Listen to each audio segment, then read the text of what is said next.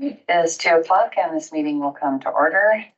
First thing is roll call, and all of our trustees are here. Our attorney is here, and our treasurer will show up in a little bit. So then next we have the Pledge of Allegiance.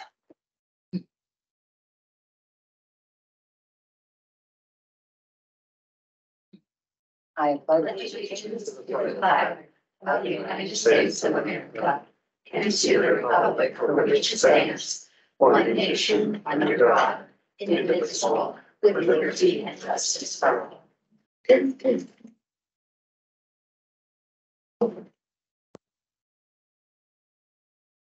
Now we will have public comment. Speakers, please state your name and community and speak for no more than 3 minutes. Persons addressing the board are expected to observe a level of civility and decorum appropriate for a public meeting. No personal attacks or disruptions from audience members, please. We have a list. All right, so first up we have Leslie Wild.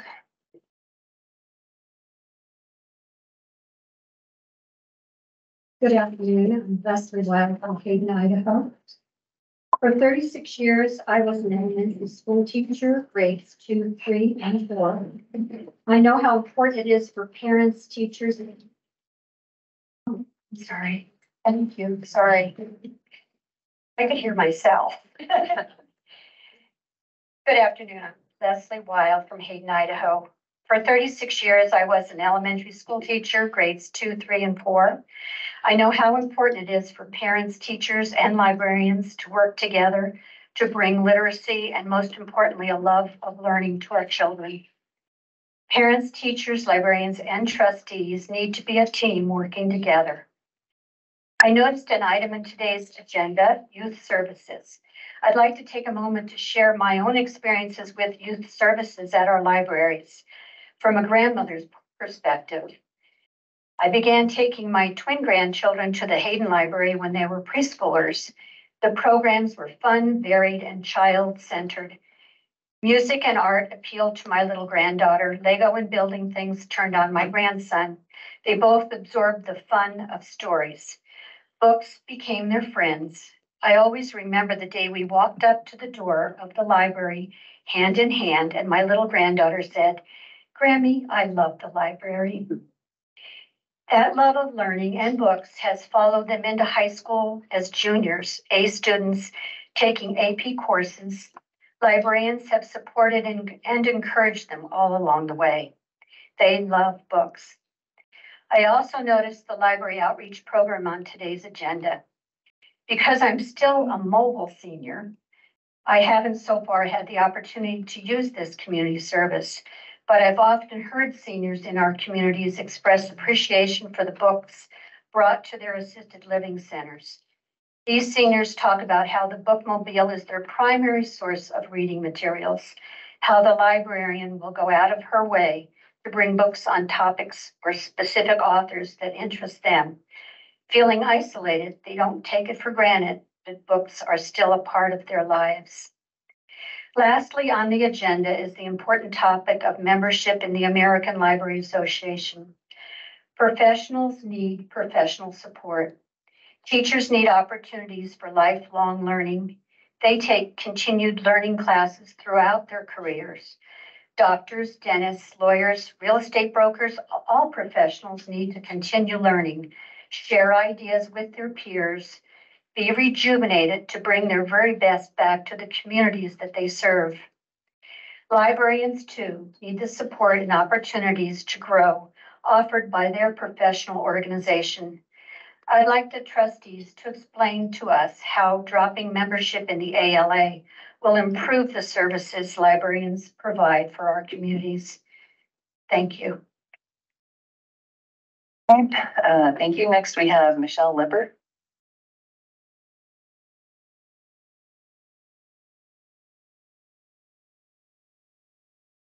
Chair Otteson, Director Eccles and Trustees. My name is Michelle Lippert. I'm a resident of Post Falls and a member of the CLN Alliance. I brought a book today, to Tocqueville's Democracy in America. Published in 1835, it is considered a classic in political philosophy. De Tocqueville, Frenchman, traveled to the US in 1831 to see how the great American experiment in democracy was working. He was deeply impressed, but he also had some concerns. One of those concerns was what he called the tyranny of the majority. Since democracy is predicated on the idea that the majority rules, could the majority abuse their power? De Tocqueville believed that that was highly possible and could have devastating impacts on both minorities and the American commitment to equality. De Tocqueville was fearful that an impotent, powerful majority could result in less independence of thought and freedom of the mind. It strikes me that this board is in danger of becoming a tyrannical majority. You seek to disassociate from the ALA because their director is a lesbian and because they promote books with LGBTQ themes. The LGBTQ community is one of those minority communities that could be crushed.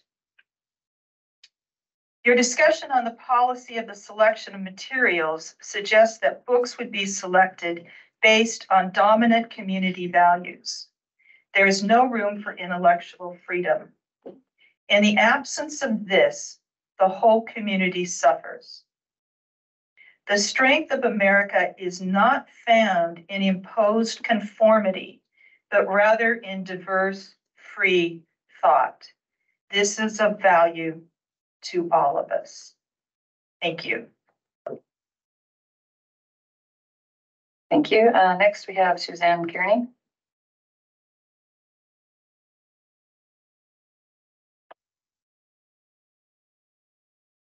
I'm Suzanne Kearney and I live in Post Falls. Let me begin with an analogy. I'm here to protest fences around swimming pools. Every child has a constitutional right to swim, and fencing a pool is the literal equivalent of swim banning. Fences are hateful structures that deny children equal access to the beneficial activity of swimming. Every taxpayer-funded pool should represent the values of the community, swimmers and non-swimmers alike. Pools should be left open to children and access points clearly displayed. This is particularly the case when kids are out of school but parents still at work.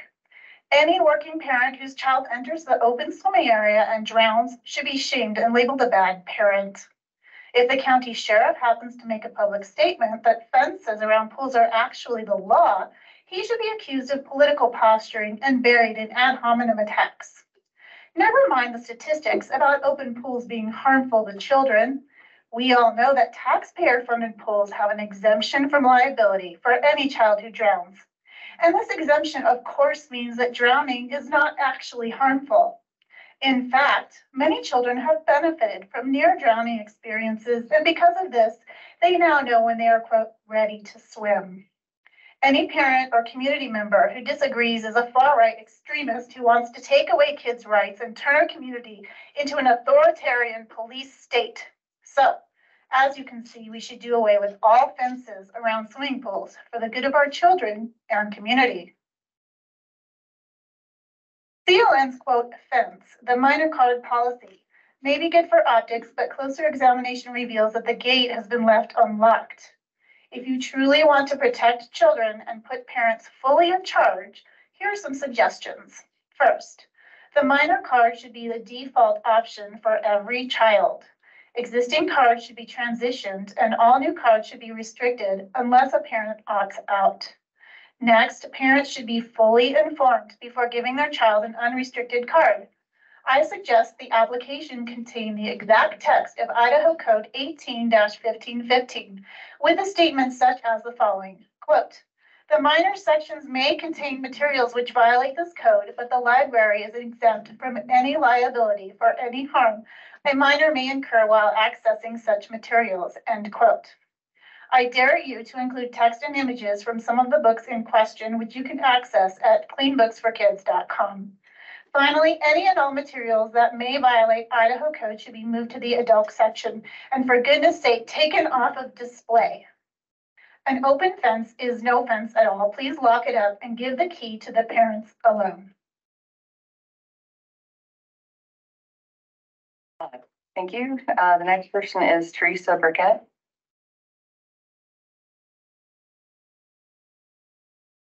Good afternoon. My name is Teresa and I live in Post Falls. I'm a member of the CIN Alliance, which advocates for our libraries. I have several comments to make. First, Mr. Hanley, you encouraged the public in your letter to the editor to share our input. Well, here it goes. Are you aware that in your job description, it states that you are to represent the network to the public? You failed by taking the side of the sheriff and calling books in the collection sewage, by accepting the practice of stealing books. Your job is also to articulate the network's mission to promote wide ownership. You failed. Your job is to communicate effectively.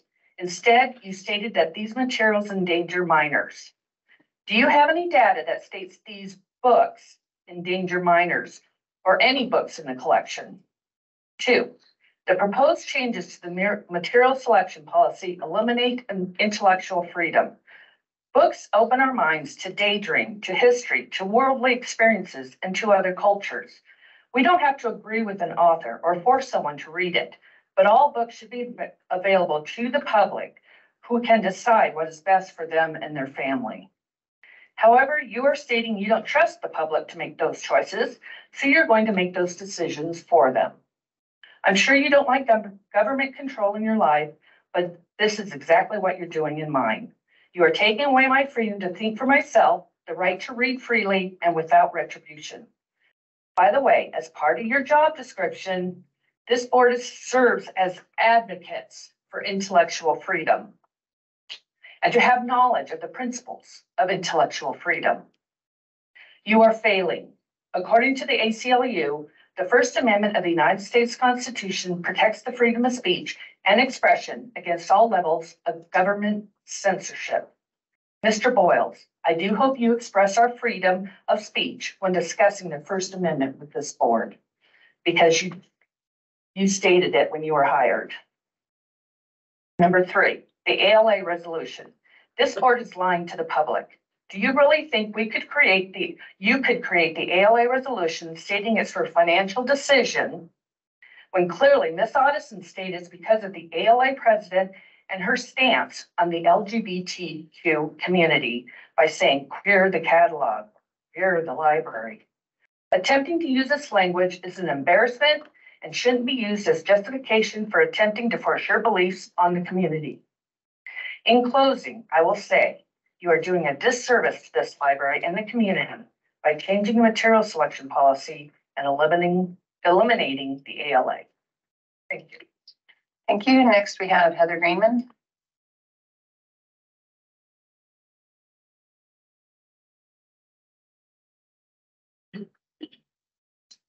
Thank you. First, I want to thank the majority board for making the motion to separate from the ALA. Thank you. And I think that that was a common sense thing to do. I've heard some comments about how it's because the lady's a lesbian, but really the reason why, from what I understand, is because she is a Marxist who has Marxist ideology and was voted in by a majority of Marxist people. It was like 40,000 people. And I couldn't quite comprehend why it was such a big deal to separate from the ALA when there's other organizations that the library can use for resources. I understand resources are something that the library needs. However, if the leader of the ALA had been a Nazi white supremacist, nobody would be protesting that. And if she was voted in by a bunch of people who thought Nazi white supremacy was okay, it wouldn't be a big deal. So I don't understand what the difference is, because anybody who knows history knows that communism has killed over 100 million people. So thank you for doing that. My second thing, we are a constitutional republic. We are not a democracy. That is why in our country, we have so much diversity. You can go across the border to Washington if you don't like Idaho. That's why you have diversity. A constitutional republic provides that. Democracy is mob rule. our founding fathers studied very much our government before they made it, and that's why they decided not to have a democracy. So I think that you are representing the people the way you're supposed to, according to our constitutional republic. Also, Ken Ham came to speak at Candlelight this week in church. And I have a discount thing that I got from the conference. It's for a super library pack. It looks like it's about 21 books for adults and children. Those of you who don't know who Ken Ham is, he's a scientist. He's a creation scientist.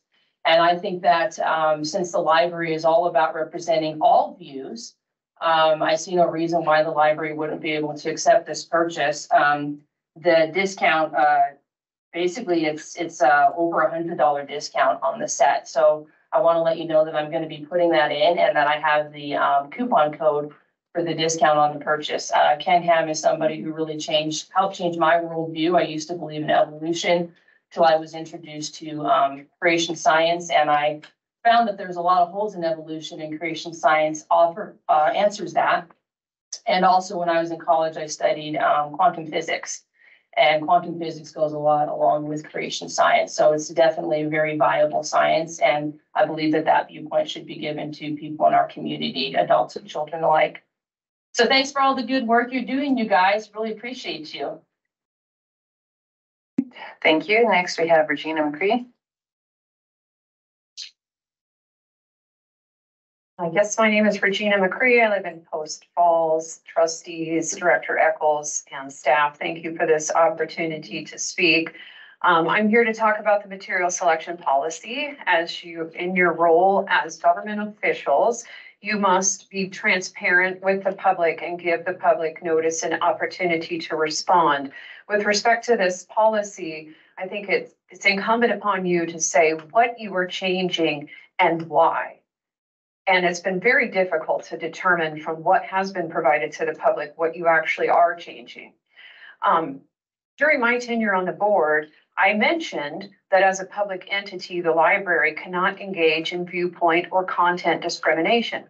I never took the position, and neither did any other trustee, that the collection cannot be curated by age group and age appropriateness of the subject matter. It appears, although as I said, it's not clear, that the proposed changes to the material selection policy is going to burden the First Amendment rights of adults. You're not just looking at age appropriateness for minors, but you intend to implement changes that will affect adults. I know you're already going to be tutored on the First Amendment by your counsel during this meeting, but I thought it would be helpful to read to you the thoughts of Justice Brandeis from 1927. He is a U.S. Supreme Court Justice, or obviously he was. And here's his description of the First Amendment. Those who won our independence believed that the final end of the state was to make men free to develop their faculties, and that in its government, the deliberative forces should prevail over the arbitrary.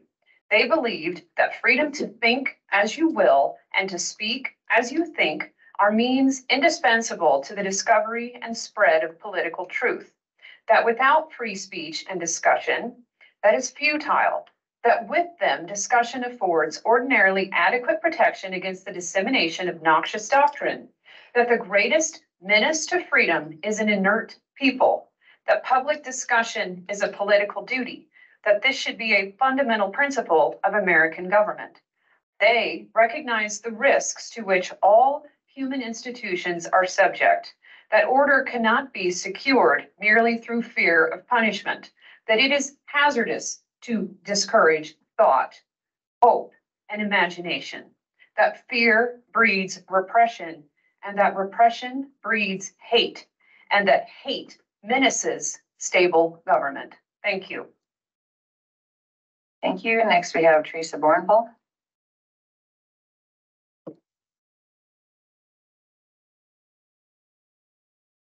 Hello, my name is Dr. Teresa Bornpool, and I am a resident of Post Falls. I've been noticing a pattern throughout Cooney County on boards specifically that have a majority of individuals who were endorsed by the KCRCC, Organizations are severing from their national counterparts or from just their general counterparts.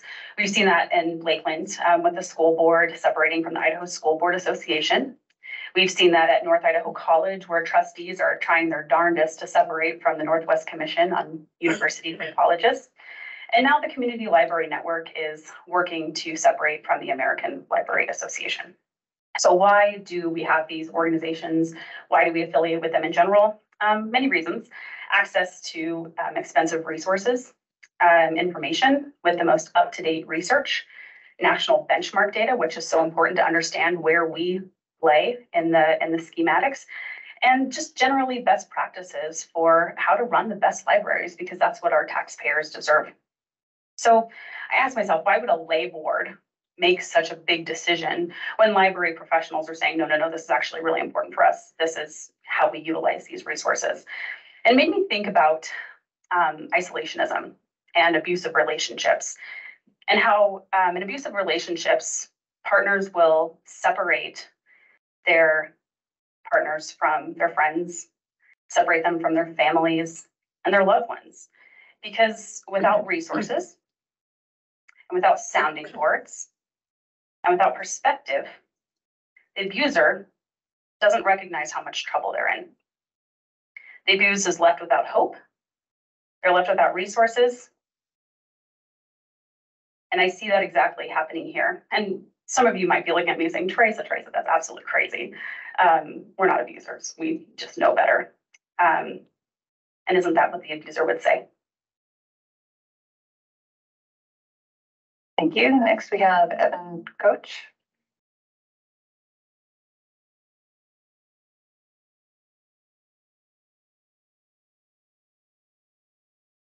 Well, good afternoon. I didn't sign up to make a public comment, but as long as you pass me the microphone, I'm one of those people who can't resist.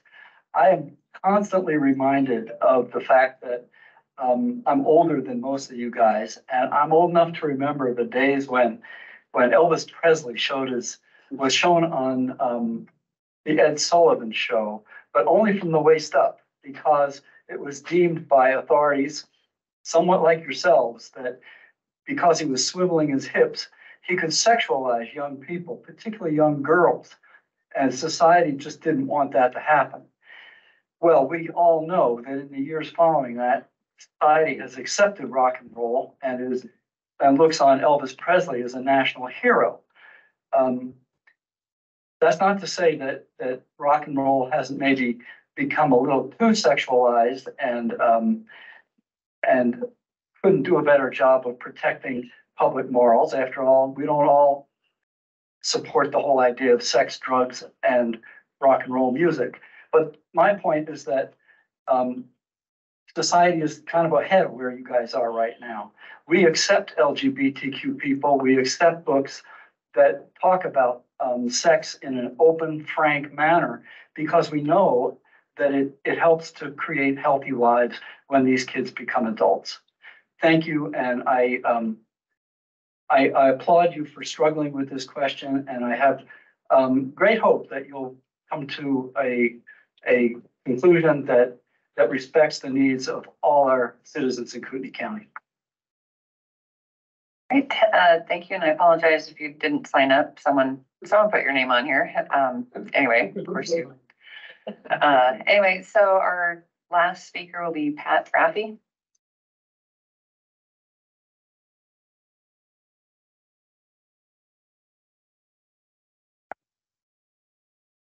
I'm Pat Raffy. I also live in Post Falls, and I have feedback for trustees on your stewardship. Ms. Blank, Ms. Robinson, thank you for always actively listening to public input and making well-reasoned decisions.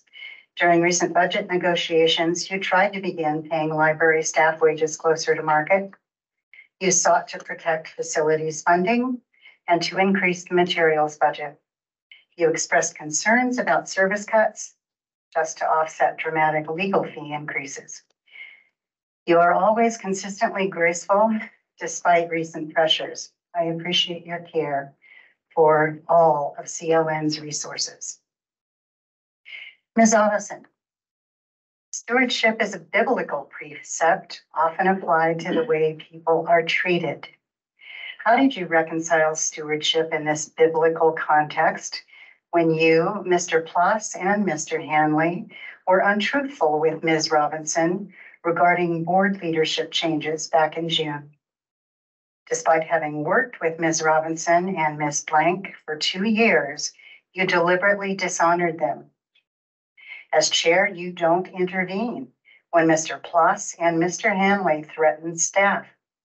You don't seem to notice when they insult other trustees. Please hold yourself to higher standards of stewardship, Madam Chair. Mr. Ploss, you remain uninformed about libraries. You're still regularly confused about CLN financials. So of course it's difficult for you to be a good steward. In your role as clerk, you don't seek facts from the experts on taxes or urban renewal. Protecting CLN doesn't seem nearly as high a priority as your biases and partisanship. And finally, sir, your behavior toward the director and the staff sure looks like harassment from the audience. Please stop bullying women in our libraries, Mr. Ploss. Mr. Hanley, even after learning that accepting Post Falls Urban Renewal Agency closure funds would not increase future property taxes, you deliberately undercut CLN funding again. You threatened staff with a very crude comment, quote, "heads will roll," unquote. You showed your immorality and your contempt for your role as trustee when you publicly agreed with Sheriff Norris's theft of CLN materials.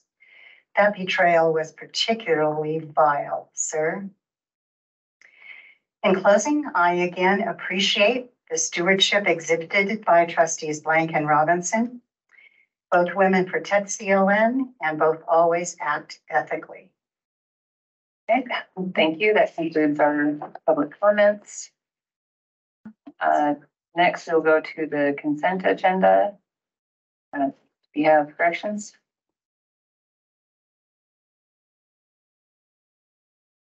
One thing. The September 27th.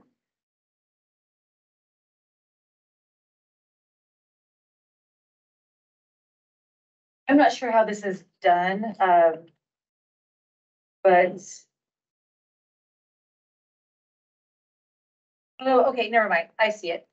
On roll call, I thought my name wasn't there because, and then it said that I left early, but I see. That's not it. Never mind. Good. All right. That's class. I have 3 of the minutes I'd like to make a correction to. The 27th, 28th, and 29th. On the 27th, the last sentence of the main paragraph of discussion, it says Eccles will be available via telecommunications on the 29th. I think that was very clear. She was saying she would not be, and I'd like to change that to the way it was stated, or summary of stated. Eccles stated she will be gone on the 29th and unavailable to meet.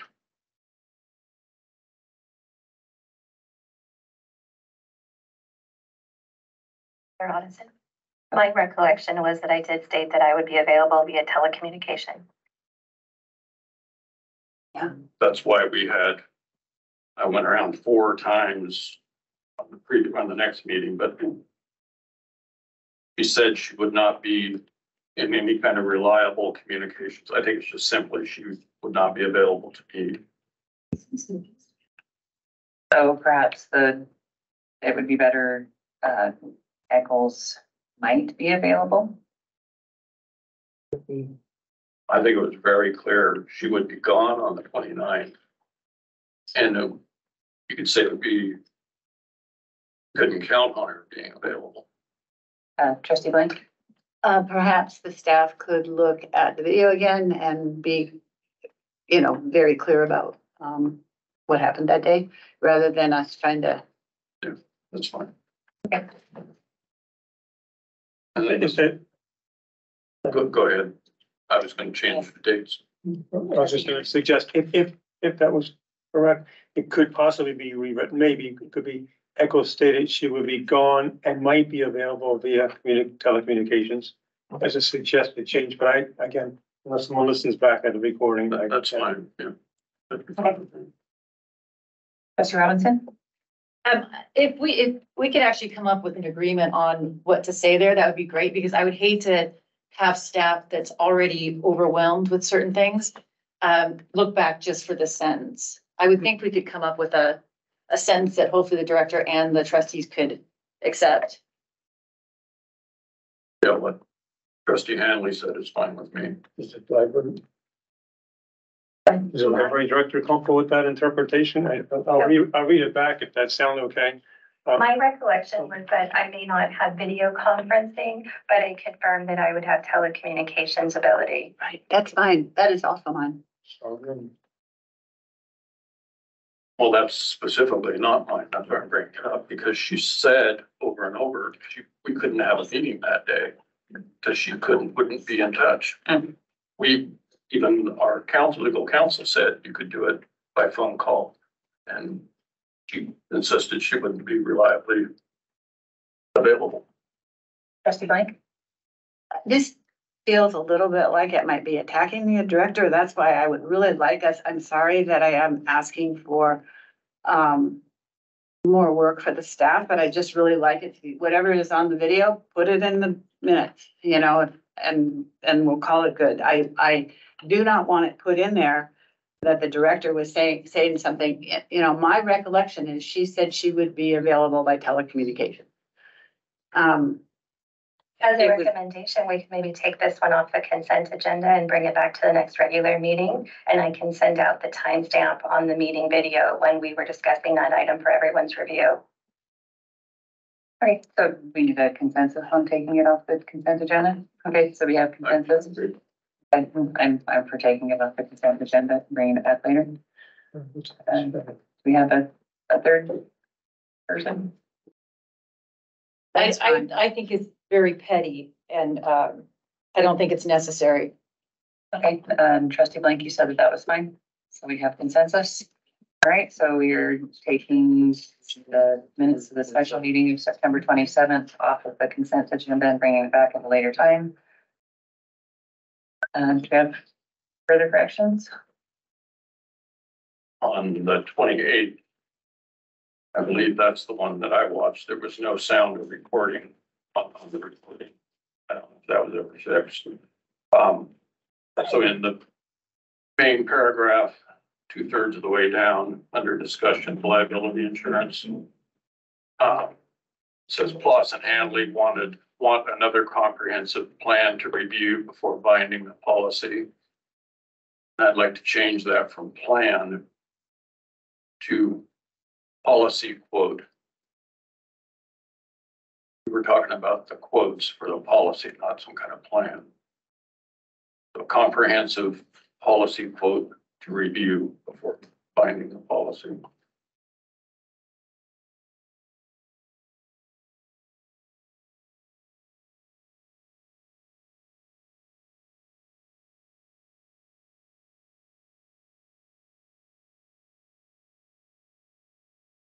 Your changes?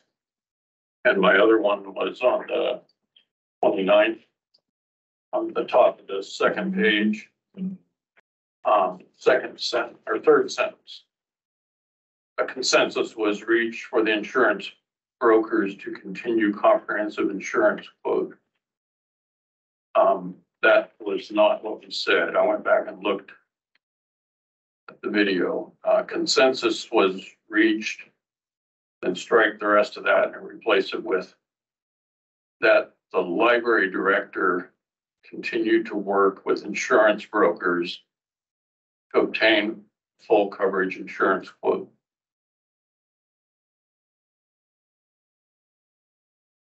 That the library director continued to work with insurance brokers to obtain a full coverage insurance quote.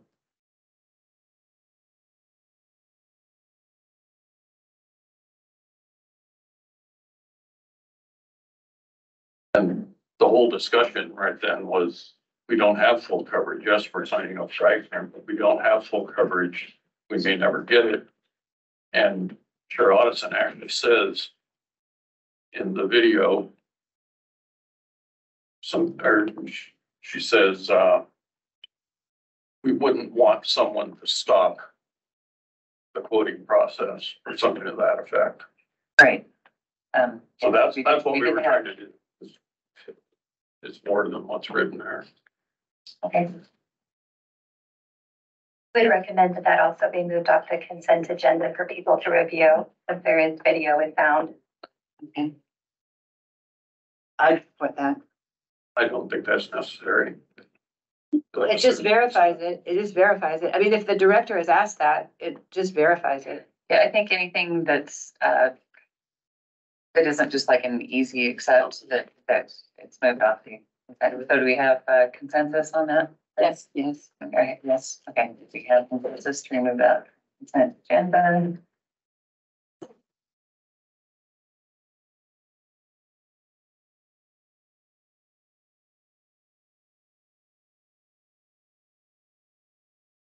Right, so we not have a timer anymore.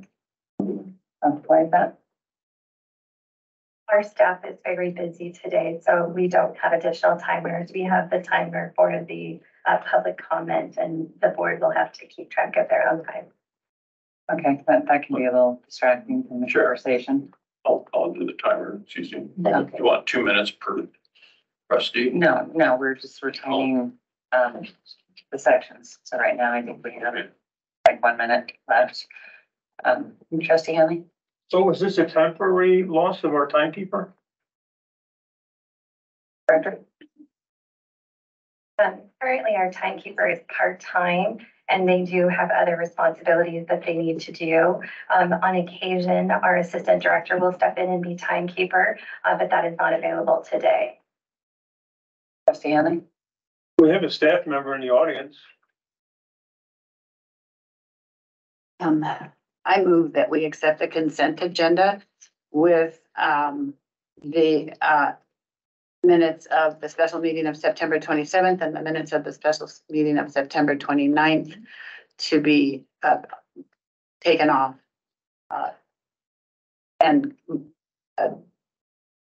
Sorry, I'm thinking about you having to repeat this, and I'm like, bleh. Anyway, with the exception of the minutes of the 27th and the 29th.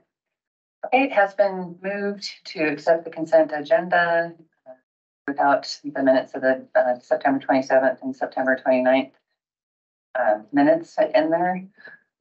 All those in favor? I think we need discussion. Oh. Okay, Trustee Fox? So the consent agenda, it's the CIN financial statement and the minutes. It doesn't include these other statistics. Right, just. And we don't have any choice but to accept the CIN. It's just. Trustee Blank? The CIN financial statements and the minutes are there for informational purposes, and that is very appropriate for a consent agenda for it to include informational things only. Trustee Robinson? And just a reminder to all trustees that it is now marked unaudited on the CIN, which was a good idea. So we are approving it, but it's not, it shows that it's unaudited. Okay, and I will be voting. I will be voting no on accepting the consent agenda because I found page 3 on September 8th. A lot of it was just confusing and anyway, but do we have any further discussion on that? Okay, all those in favor of accepting the consent agenda minus the minutes from September 27th and September 29th, say aye. Aye. Right. Can we have discussion? You brought up that about September 8th. Do we want to remove that one? I think we. No, I'm gonna vote against because it's confusing and we need to move on. So, so we had 3 or 4 ayes. Aye. And I am voting no. So then we will move on to the Community Library Network September 2023 financial statements. You have discussion or corrections on that? Or questions, trustee Henry? I had a question regarding the telecom. Obviously, it's budget for $88,000 and Which line is that? so it's line number 33. And it's come in, which is nice, but it's come in significantly under budget. It was a budget, it appears to be for $88,730 and we've spent $28,443. So I was just curious what happened. We only spent 1/3 of what was a lot. I'm not complaining as much as just want to understand what that was for. Or what transpired there. Staff, I can answer that.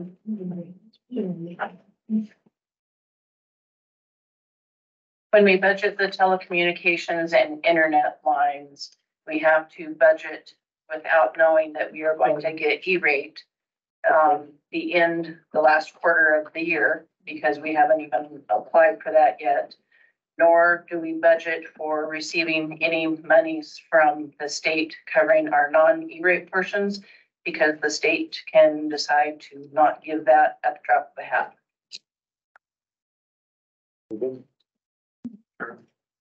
Yes. I had a couple of questions on finance. Number 2, bond levy, 0. And I read in the comment under bond levy on the first page, law requires all tax money go to the bond until the income line is reached 100%. We've received property tax income to satisfy our bond levy. So I guess, am I to understand that taxpayers are paying still late taxes to the bond and it doesn't go to the bond? I guess staff would please answer that. If you look at the year-to-date column for the bond levy, it has been satisfied. Any tax monies that come through the year have to be applied to the bond first. So when you get October's financials, you'll notice that money goes to the bond and not to the property tax line. Does that make sense? No. You're saying the first $274,000 that comes from the treasurer goes 100% By law, to the bond. to the bond, even though taxpayers are paying it for property taxes? Because there's 2 line items on your property tax, bond, and so you're saying all, okay, anyway, maybe. The receipts that I get from the treasurer on payment just says it is for property taxes, and it says what year they're from.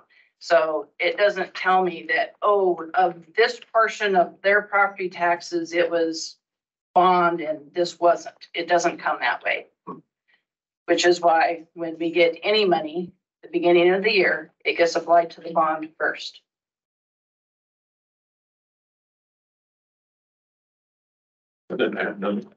Actually, trustee Hanley was next. Just one other question, on line number 44, that was the repairs and maintenance for Princess Harrison there. Whatever happened, I'm curious, what were the findings from the engineering firm regarding water leaching down the mountain? I know there was an issue, and I'm glad to see we were way under budget on that particular location for facilities, but is that still being studied, or did it ever get a price, or what happened with that? Patrick? We currently have received from the architect a schematic for the handicap path for ADA compliance, but we have not received any information relating to the engineering and soil survey and all of those structural type of aspects. Thank you. All right, trustee Blank. Since this is well, it probably isn't the final one, we'll have an adjusted one, but since this is the end of the year, I look at the right-hand column, particularly for expenses, and look at where we are over considerably. There are a number of items where we're over, and I understand why. But I would like some clarity, on and when we're over on a mall, like we've budgeted $250 for bank service charges and we're over 100 and we're at 104%, but I don't care because the budget was only for $250. I mean, it isn't that I don't care. It is that's an insignificant dollar amount. But I'm concerned about our legal and professional line. And I looked at the explanation. And so I'm assuming, because where there are a lot of, so it was this month it was for a timekeeping payroll system. Legal consulting, architect fees for the water issue. And what was the biggest about? I mean, what were the biggest things that happened? Because we ended up in that line paying $43,000 over budget, almost $44,000 over budget. And so I was concerned about what that's $43,000 over. Yeah. I was concerned about what they were. Okay, and could you answer that concisely? Sure. The two largest items were the consultant, June Garcia. Remember, there was expenditures relating to the hiring of a new director and additional work that she did for the district. And then the other line item, I'll talk about a little bit later, but historically we've paid about $3,000, $4,000 for legal fees. And this past year we spent $47,000. Okay, that was of concern to me. Also, I would like to say that although I know that this has limited time on here, looking at our financial reports and being able to talk about them thoroughly is one of the most important tasks that that is in our job description and legal job description in Idaho code. So I would hope that we would be given time to go over what we need to go over for these. Actually, Trustee Plus, did you have something? A real quick one, and it's, I guess, maybe number 7, URD closed. Why is there a difference between what we received and year-to-date actual? I thought there was one check that came in at 42,300 for current month and 43,270 for. Okay. Disadvantage yourself. From prior districts that have closed, there is still monies that have come in via late taxes that are noted to be for the URD. And so throughout the course of the year, we've had little dribbles of money come in. But for September, that amount is for the closing of the 2 Post Falls URDs. Okay, if there is no further discussion, I would entertain a motion to accept the Community Library Network. I move that we accept the Community Library Network financial statements for September 2023. Okay, it has been moved to accept the Community Library Network financial statements for September 2023. Discussion on that, or okay, all those in favor say aye. Aye. Any opposed? Okay, sounds like it was unanimous. The Community Library Network financial statements for September 2023 have been accepted. Next, we will go to circulation statistics.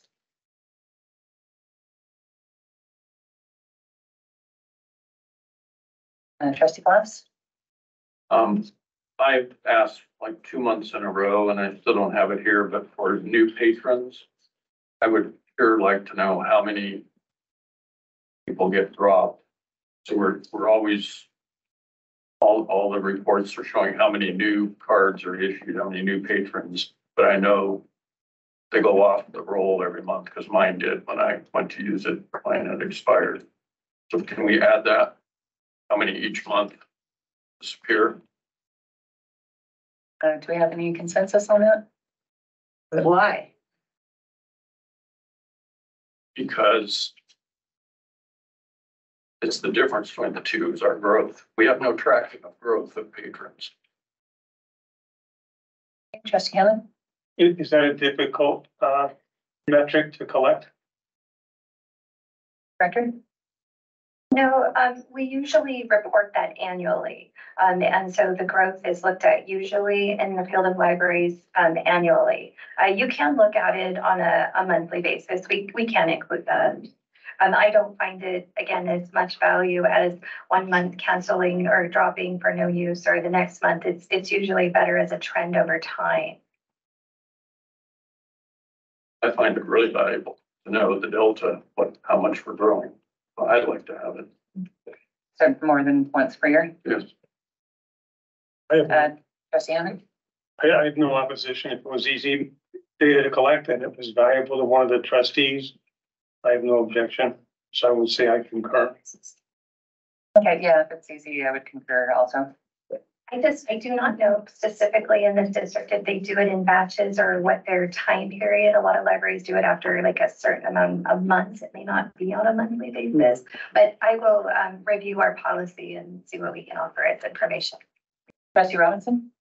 Isn't there just a simple number of how many patrons we actually have at any given moment? Can't we just have that number and subtract? That would be your delta.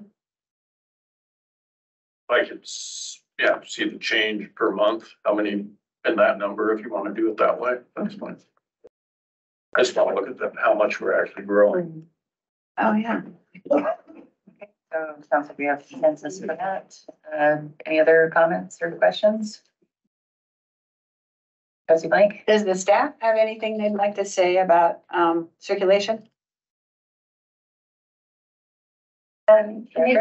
New to your monthly report is the category new patrons by age and type. So it has the total number of new patrons, those of which are adult or those with children open access and children's limited access. Thank you. That's useful information. Trustee Robinson? Yeah, actually, I do have questions on that particular line item. In all those cases where the parents given the new information on the kids cards? Yes, every time a child signs up for a card, their parent has to be present and their staff have a conversation. We have all the information, yes. Okay, and one other question on this, the very last, the meeting rooms, and I might just be missing it, but is that just for the month, those numbers? Okay, thanks. Yes, for them. Yeah. Thank you. Okay.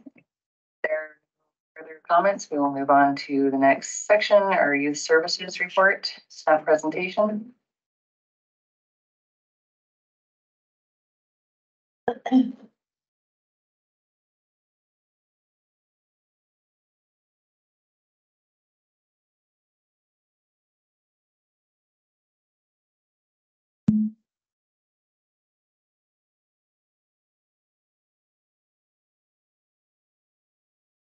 Hello, I'm Karen Yother. I'm the Youth Services Coordinator for the Community Library Network. My department oversees programs and services for children birth to 18 and their parents and caregivers. Everything we do is about creating, building, and nurturing relationships. We are a place to gather, learn, explore, and engage with books and people.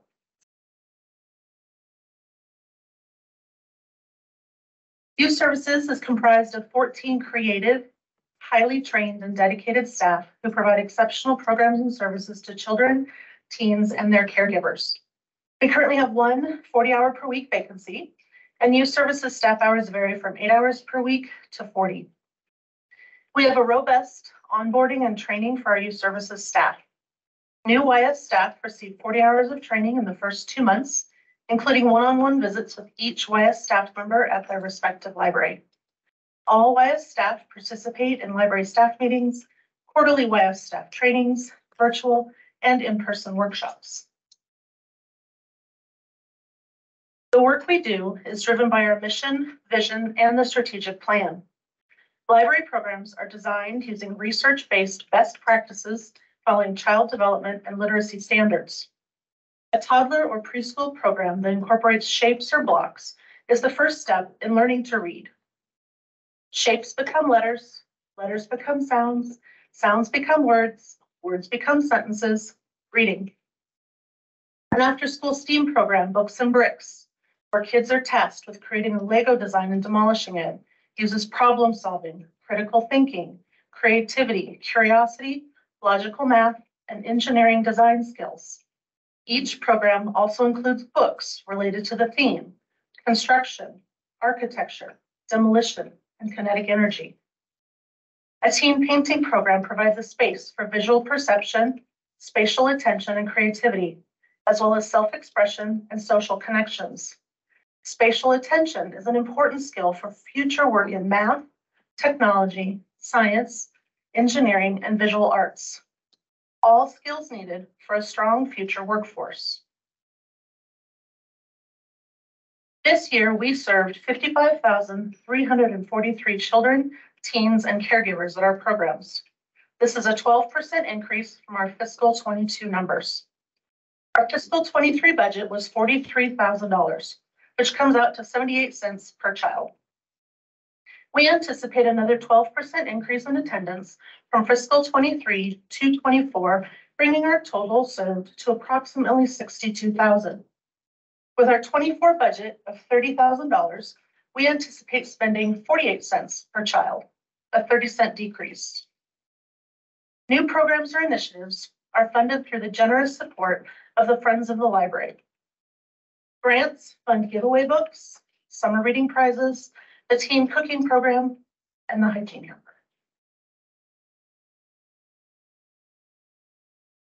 A few years ago, I was invited to the Pentagon for a meeting to discuss summer reading and how to better serve military families. At one point during the meeting, I was asked why programming on summer reading mattered, if libraries were really just about books. I explained that libraries are more than books. We're about relationships. When you have a relationship with someone or someplace, you're more likely to engage with that person or space. When we have a relationship with a member, they're more likely to share with us that their child was recently diagnosed with diabetes. A family pet died over the weekend. Their child is scared of the dark, or maybe they're moving away. Each of these interactions are an opportunity for us to provide suggestions for books or community resources. And because of that relationship with our extraordinary youth services team, they come to programs and use the library. In the summer of 2017, Michael, shown here in the red sweater, drowned while attempting to save his older brother while swimming. His older brother later died as well. In November of that year, his sister came to the library to thank us for being kind to her brother. He loved coming to the library and enjoyed our programs and reading books, Hank the Cow Dog in particular. She wanted us to know how grateful she was that we welcomed her brother and were always kind to him, even when he was a bit precocious. We still miss seeing Michael at our programs and at the library. We continually cultivate the relationships with children, teens, parents, and community partners. Every program is an opportunity for learning and growth for every child, teen, and parent that attends. Last December, Hayden hosted a Holly Jolly Trolley Party to celebrate Daniel Tiger's 10th anniversary. Children decorated cardboard box trolleys and participated in other literacy-based activities. The highlight for staff was how much time children put into decorating their trolley and then watching parents help their child's vision come to life. One child commented, "I love that party so much I didn't blink the whole time and now my eyes are tired." Nature-Berry programs provide children with an opportunity to explore all aspects of the natural world around them. From learning about the importance of bees and building bee houses, to dissecting scat to better understand the food chain, to creating edible aquifers to know more about the water under their feet, to experimenting with open and closed circuits to learn about electricity and how it powers our world. At the end of nearly every program, a parent or caregiver thanks us for the program and shares what they or their child has learned that day at the library. Providing learning opportunities is just one aspect of library service that we excel at. We create literacy initiatives to support the needs of children and teens in our community. Youth services staff share literacy tips with parents regularly to help their child achieve academic success. Launch into Learning was a grant from the Idaho Commission for Libraries and a partnership with United Way of North Idaho with the goal of ensuring children entered kindergarten with the basic school-ready skills to learn and succeed. The grant and partnership allowed us to create an activity guide for parents to work with their child on skills such as cutting, tracing, free reading activities, knowing shapes, matching items, recognizing letters. Sharing simple tips with families helps ensure children enter kindergarten ready to learn. The 1,000 Books Before Kindergarten program encourages families to start reading aloud to their children at birth to help strengthen language skills and build vocabulary, two very important tools when children begin learning to read in kindergarten. This program targets children birth to 4 and strives to promote reading to newborns, infants, and toddlers, and encourages parent-child bonding through reading. The concept is simple. Read a book with your child with the goal of 1,000 books before they get to kindergarten. If you read 1 book per night, that's 365 per year, 730 in 2 years, and 1,825 in 5 years. The key is perseverance, and the library is here to help. Strategic partnerships build community and expand opportunities for the library and all of our members. A partnership is based on trust, common values, defined expectations, mutual respect, and excellent communication. The Youth Services team prides itself on cultivating strong community partnerships with organizations that help us provide exceptional programs and services to children, teens, and families. We have partnered with the park rangers at Farragut State Park for many years. This partnership has developed over time and changed as community needs have changed. Our NatureBury program and partnership has been replicated by other state parks as it demonstrates key elements of a successful partnership in a dynamic way to engage with people of all ages. We share a common goal of future building, introducing kids to concepts that may lead to a stronger workforce and building strong community connections, what we like to call tools in the toolbox. We have an exceptional team of youth services specialists at the Community Library Network. They provide high quality, engaging programs, exemplary customer service, and are continually learning and growing. They support the library policies and initiatives, providing information to members on a regular basis to ensure they are aware of changes to any library service. Ms. Bethany has worked hard to foster the partnership with Farragut State Park. She communicates regularly with park and library staff. She ensures families are aware of the free park passes and coordinates all aspects of this highly popular community program. Kelsey hosts a monthly virtual cooking program for teens to help them learn basic life skills. The month we made coffee cake muffins, one teen took his homemade muffins to the local police station as a thank you for their service, while another parent sent us a photo of their special needs child participating and thanking us for giving her child an opportunity to participate alongside her contemporaries. This is a grant program that has been funded by the Idaho Community Foundation, the Innovia Foundation, and the Friends of the Library. We began hosting Second Harvest in 2020 to serve those struggling in our community. Our quarterly food distributions serve 250 households and over 1,200 people. Many people arrive 2 hours early to line up and are humble and immensely grateful for this service. The YS staff comes together to support our community and greets every car with kindness, compassion, and a welcoming smile. The partnership with Second Harvest allows them a space to combat food insecurity and improve the lives of children and adults in our community.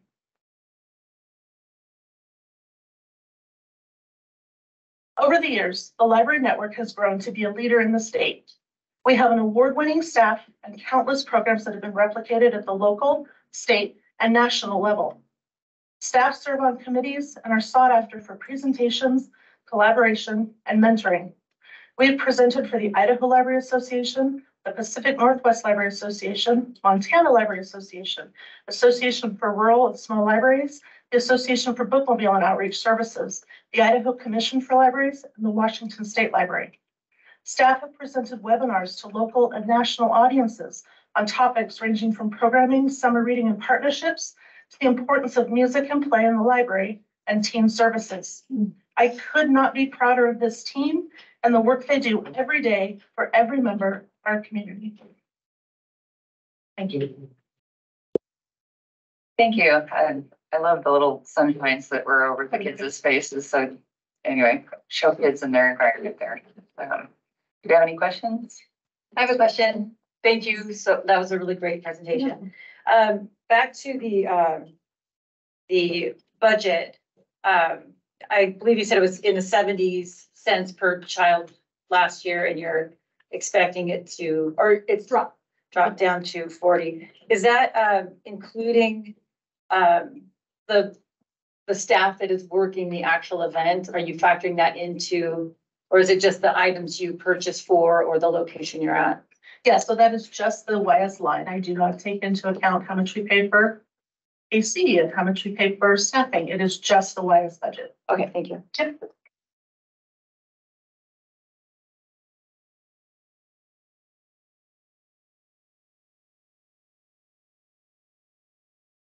was gonna make a comment on one of the fun things that, I don't remember which one it is now, though. But it was a really great presentation. Thank you. Trustee Link? Yeah, thank you. Yeah, it was. Thank you so much. And what I truly appreciate over and over again is the commitment to literacy. I am, and I also the commitment to partnerships when we partner with, we give more than 100%, which is awesome. So thank you for doing that. Welcome. Two quick questions. You had pictures with the sheriff deputies, police officers. What did they do? And then the other was, oh, go ahead. Yeah, so that picture was from our New Year's Eve celebration. So we celebrate every year for the last 6 or 7 years. A day before New Year's Eve, we do an event at the libraries and the kids get to celebrate with their families and welcome in the new year during the day. And so that was the year when, I think it was 21, when we weren't able to be in the buildings. And so the sheriff's office sent deputies to send off their sirens at noon when we did our virtual ball drop. And then do you have pamphlets or booklets or not booklets, but do you have any expenses that fall into the communication department, maybe that to run your programs, I guess? Yeah, so the big one for us is the summer reading guide, which we started doing a couple of years ago because individual libraries were doing it. And so we were having staff, which was replicating work. And so to be more efficient and because families travel from library to library, we consolidated into one guide. So that way families can live in Post Falls and see that Rathdrum is hosting something and go to that event.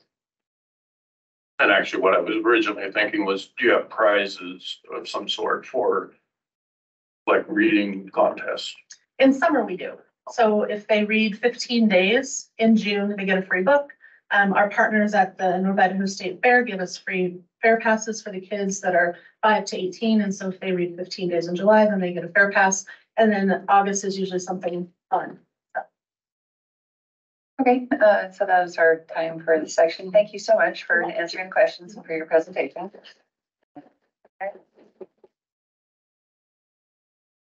Outreach services report.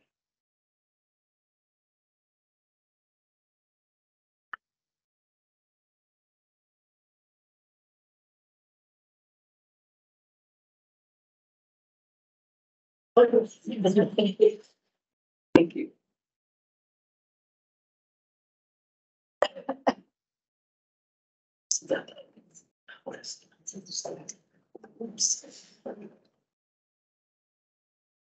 Hello, my name is Karen Hall and I'm the Bookmobile Outreach Manager.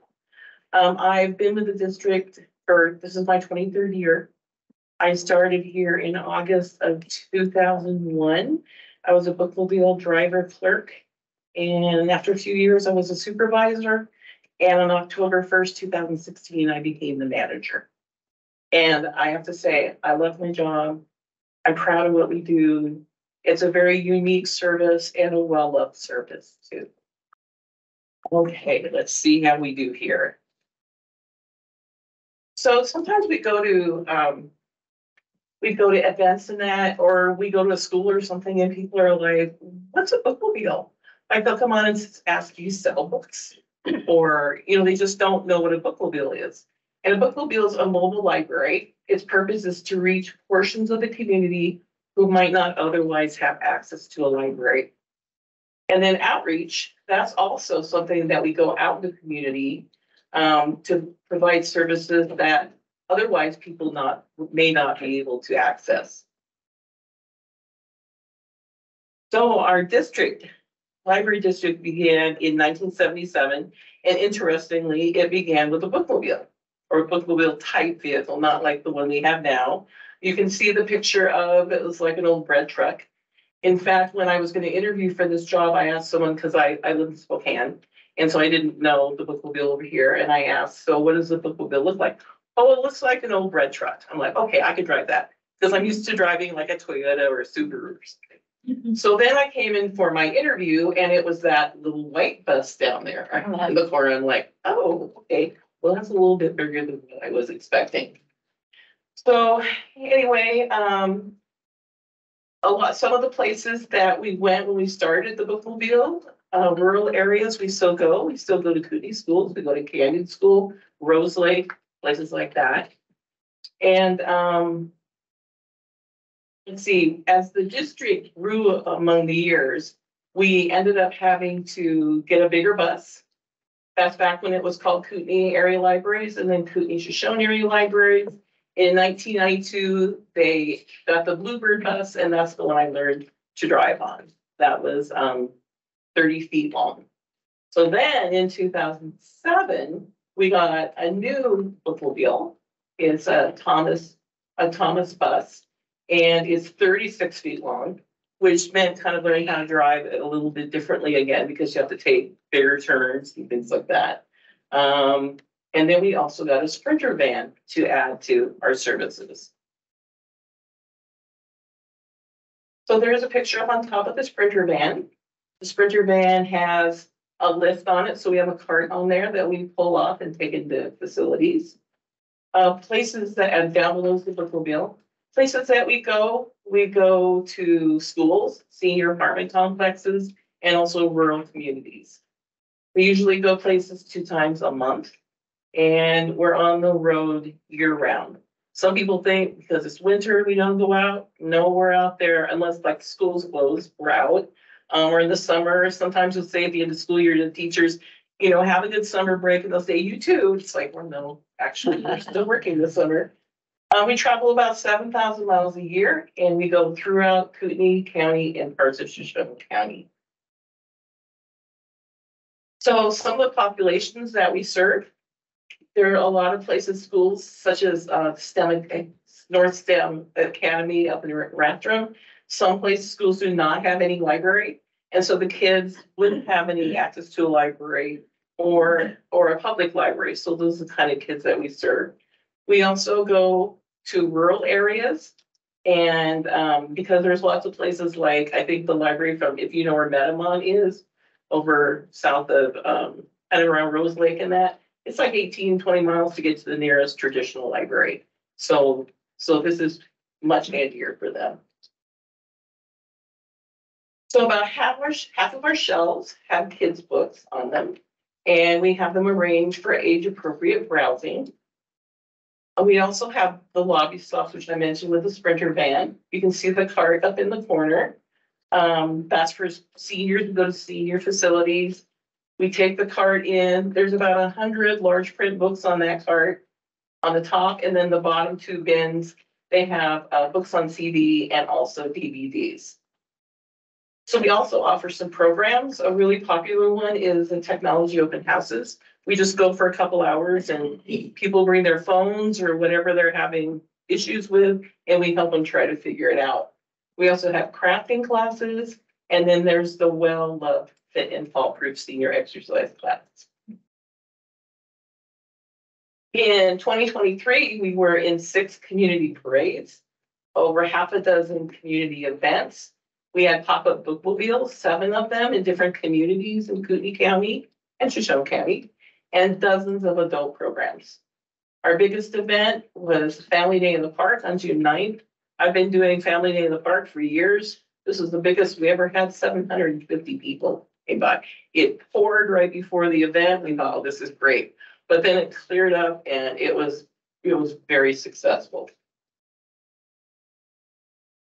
So between the bookmobile and lobby stop services, we visit schools, 3 after-school programs, 5 schools, 3 after-school programs, almost 20 senior communities, and have 5 rural stops.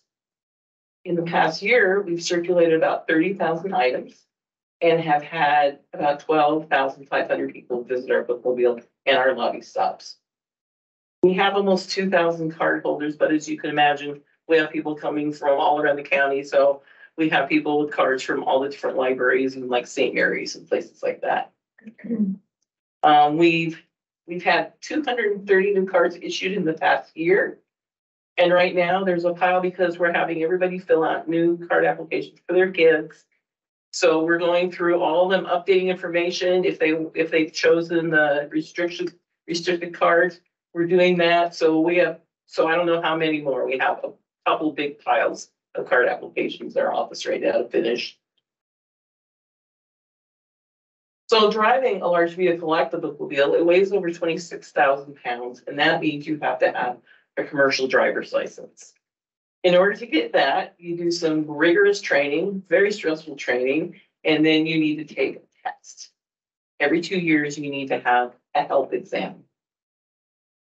Every morning before taking the bookmobile out on the road, drivers are required to do a pre-check. And you can see Connie's looking at the tires and she's looking at the engine, and then the generator is up above where the engine is. So this is our staff. Connie on the left, the first one, she's been with the library in general since 2008. She joined the bookmobile in October of 2010. Sarah's the only one that does not drive the bookmobile. She drives a Sprinter, but she's been with us now since October of 2017. And Rachel started working with us February of 2020, and the day before the world stopped from COVID, she got her CDL license. So I'd like to encourage you, if you see us out and about, please stop by and come in and see. It's really, people are always so impressed when they see it, the library on wheels. And it's really fun. Sometimes like Earth Day, we would have people come on. Oh, when I was growing up, I went to the bookmobile and I loved it.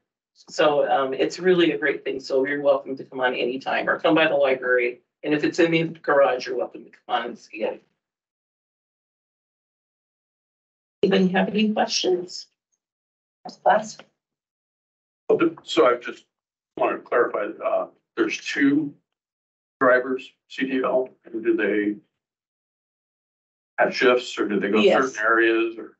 Yeah, a few years ago, we started doing more, so people have a regular places they go. That way you get to know the people better, the people get to know you.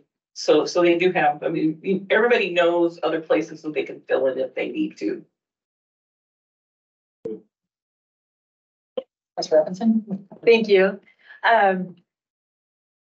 Do any of the vehicles go into the city of Coeur d'Alene since they have their own library? They do.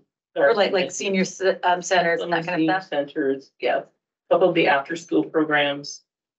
That's once a month. We go to Skyway and we go to Ramsey. Okay. Once a month. Did you go to Garden Plaza? We do go to Garden. Nice.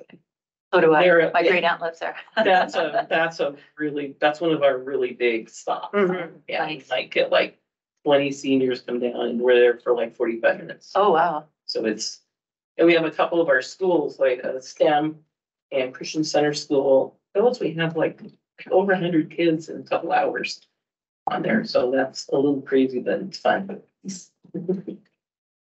How have you seen the need for outreach / bookmobile services change over time? Yeah, go ahead. It looks like you've got an answer. Stops just aren't That's what the I'm same anymore. Right. I think, and sometimes I kind of get it. I mean, it's great if you don't have to drive to town to go to the library. On the other hand, if you want to go all of a sudden, oh, I gotta go to the library, I want to go to the library because I want to book on dogs. And I don't want to have to wait till the bookmobile comes. You're gonna go to town anyway. I can understand. People are just really mobile. And then when we had COVID, they weren't quite as mobile, but they're pretty mobile again. Where do you see it in, where do you see outreach or bookmobiles increasing, services needed or increasing? Probably seniors, Okay, and schools. okay. Yeah, not, we love going to the rural communities because we love driving the open road. Yeah, but I have noticed that as well, and the number of stops, of course, rural stops is, but people are so much more mobile than they used to be, so, Yeah. okay, thank you. You're welcome. Any questions?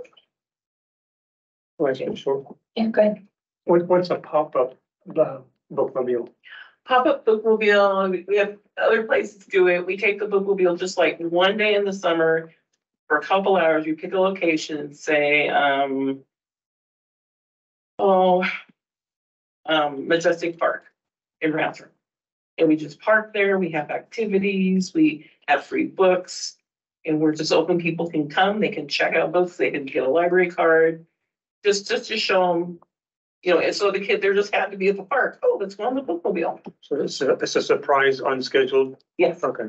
Yeah, we did 7 different parks this summer. We went to Farragut and a few other places, and it's pretty fun. Thank you. And it introduces people to the library and bookmobile.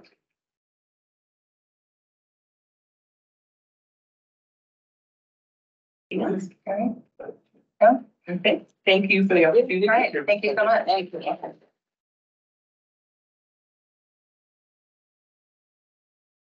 Next, we have our director's report. Take it away, Director. I did put 2 handouts on your table today. The first one is labeled fiscal year 2024 carry forward. So I have a memo and it kind of explains things, and then attached is a more visual representation, and then some supporting documents. But currently we are estimating our carry forward or fund balance slightly below what we would like to see. So the summary is the funds currently available for unexpected and unanticipated expenses are at 38 days with a goal of 60 days or 2 months reserve for unanticipated and emergency expenses. And so I will say at this point, my comment would be that in order to maintain our long-term financial stability and growth, that the board and staff will need to be conservative in managing risks and spending in fiscal year 2024. I don't know if you guys have any questions, but these are our current numbers. I'll go through the second page. It has our checking account balance and our ICS account balance and our available liquid funds. So that's that 2.4 number. You basically subtract everything that's restricted carry forward funds, and that's that 1.95 number. And then the money remaining that would be available for emergencies is $526,555. And so it just sort of, again, represents the numbers that we need to look at. I know that's a lot of numbers, and you're reading, so I'm going to give you a minute.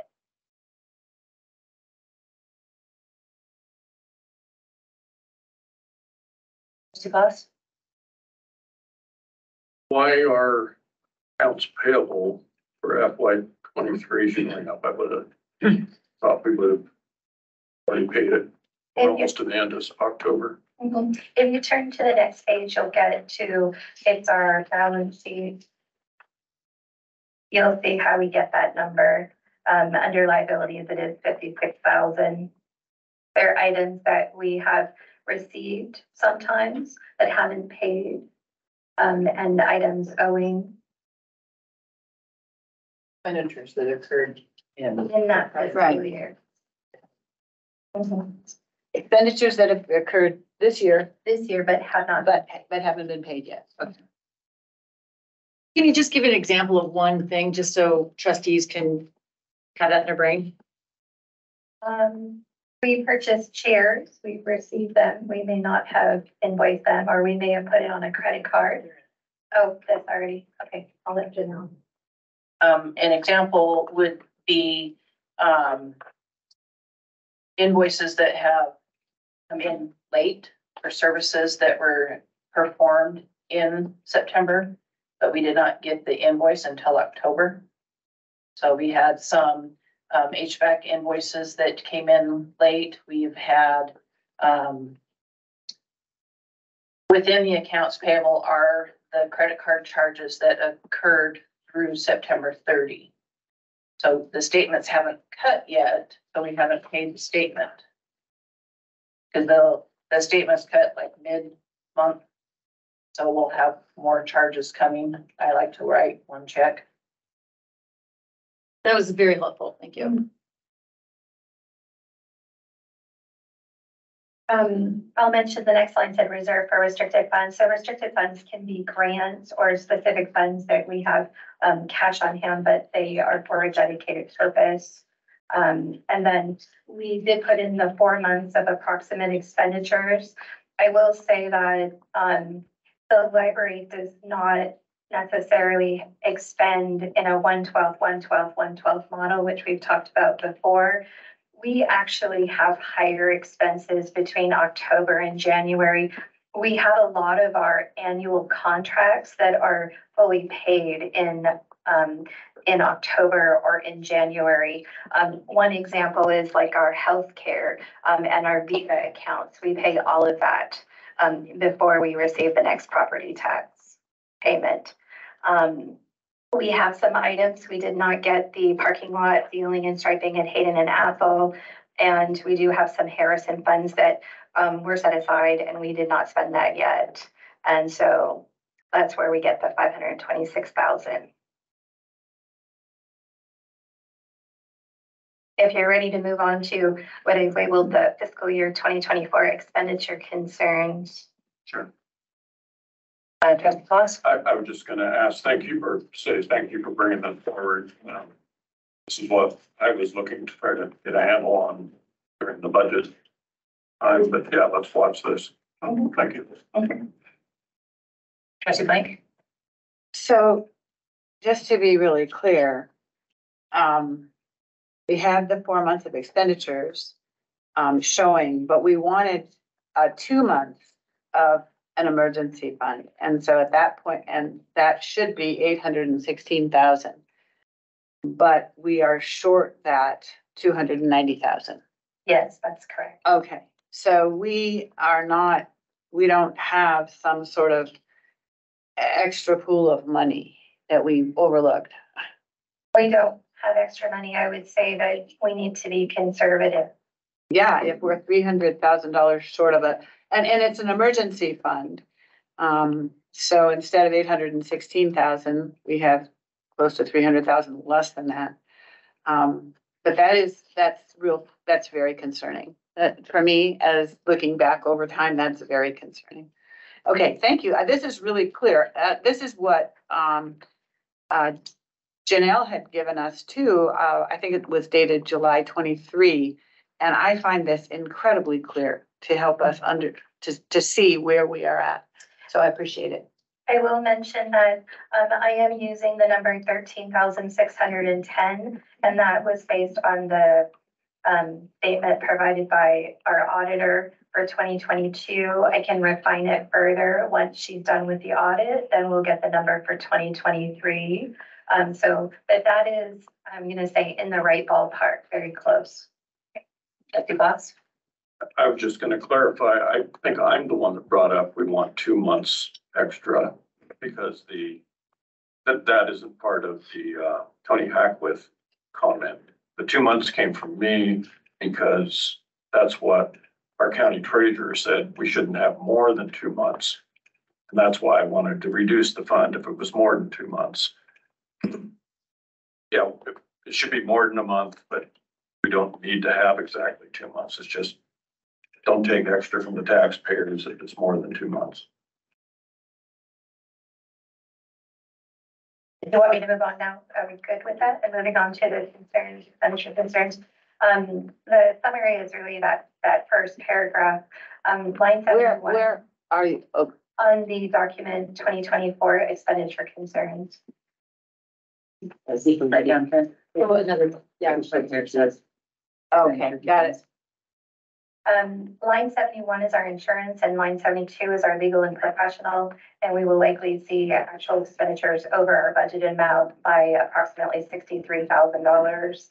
I'm bringing this to your attention now. At the regular board meeting in November, I recommend that we evaluate and decide if our intention is to expend carry forward or to reduce other line items such as line 28 collections, physical and e-materials. The insurance we had budgeted for fiscal year 2024 at $51,293, and our estimated actual is now $64,719. So that's 26% more, or 13,426 over budget, with the addition of Great American Insurance. And then under legal and professional, I did include a little bit of last year's information here. Line 72 in the budget for fiscal year 2023 was $103,000. The board reduced that this year to budget to $82,000. Unfortunately, last year we did have our actual legal and professional go to $129,000. And I'm estimating for this year, we'll be going to about that same amount, $132,000. So I'm estimating we're going to run 61% or $50,000 over budget. I do include a little bit of the legal service history of how much we've paid. Fiscal year 21, we paid $3,128. Fiscal year 22, we paid $3,670. Last year, we paid $47,691. And that was broken up: Lake City Law, $22,000, Stevens Clay, $7,000, and Boyle's Law, $17,994. I'm estimating this year with Boyle's Law an average of $8,000 a month, which is what we've been seeing for approximately the last 2.5 months. It could go down lower than that, but depending on how many policies the board is reviewing, depending on other factors, how many meetings we have, how much items of a contentious nature, all those things are a little bit unknown, but I would estimate we continue to use the same amount that we're using now. And so again, about $63,000 that we'll need to either be evaluating for the carry forward. So that would be reducing our carry forward even further than 38 days, or shifting some of our current planned expenses and letting staff know in advance so that we can start earlier in the year. Conclusion? Okay, thank you. And next we'll have our legal counsel report. Can I, Yeah, we have some. Oh, well, time is up. This is really important. This is, I mean, we're talking really over budget in ways that the directors just, this is one of our most important jobs, whether we go over or not. This is really important. We're aware of it. Then let's talk about it. So It's a we'll discuss that. Yeah, go ahead. We've got a couple of. I just at least, No. I just at least wanted to, recognize what was just said. And that this is, pretty significant. And no, you don't wait until November to start talking about something like this. Well, there just isn't time to squeeze everything in. So, Trustee Blank, do you have something really short? I very much feel that this is limiting discussion that is extremely important. And that seems to be happening again and again. This is horrifying. And I think it's really important that there's a lot of time put on it in the meetings to come. Okay, so everyone put on your thinking caps and come up with solutions, and next month we will discuss them. So we are moving on to the legal counsel report. Sure. We're moving on.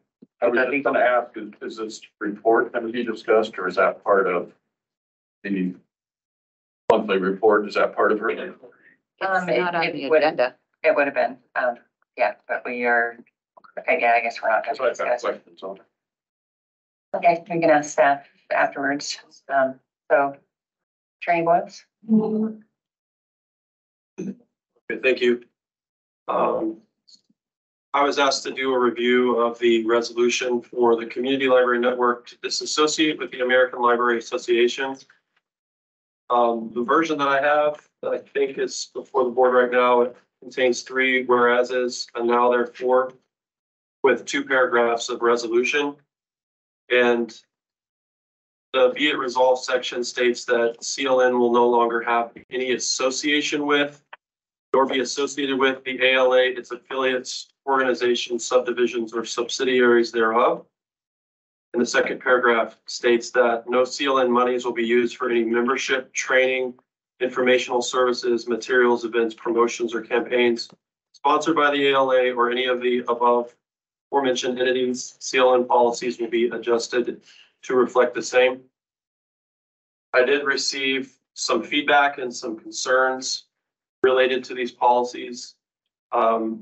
Those primarily had to do with future events that could arise based upon this language, and some concerns related to existing policies that will be adjusted if an issue arises. Then I didn't find any federal or state law, case law on point that would prohibit a disassociation with a nonprofit organization based upon financial concerns. And the way I read this resolution is that CLN, the district, is not going to have official associations with that nonprofit, nor will CLN, the district, use its budgeted funds for the list of items below. It doesn't appear to reflect or affect any of the staff or trustees or the director in their personal capacities to read the material or go to an ALA event or any of that. So it seems to be just concerned with the district's budgetary actions.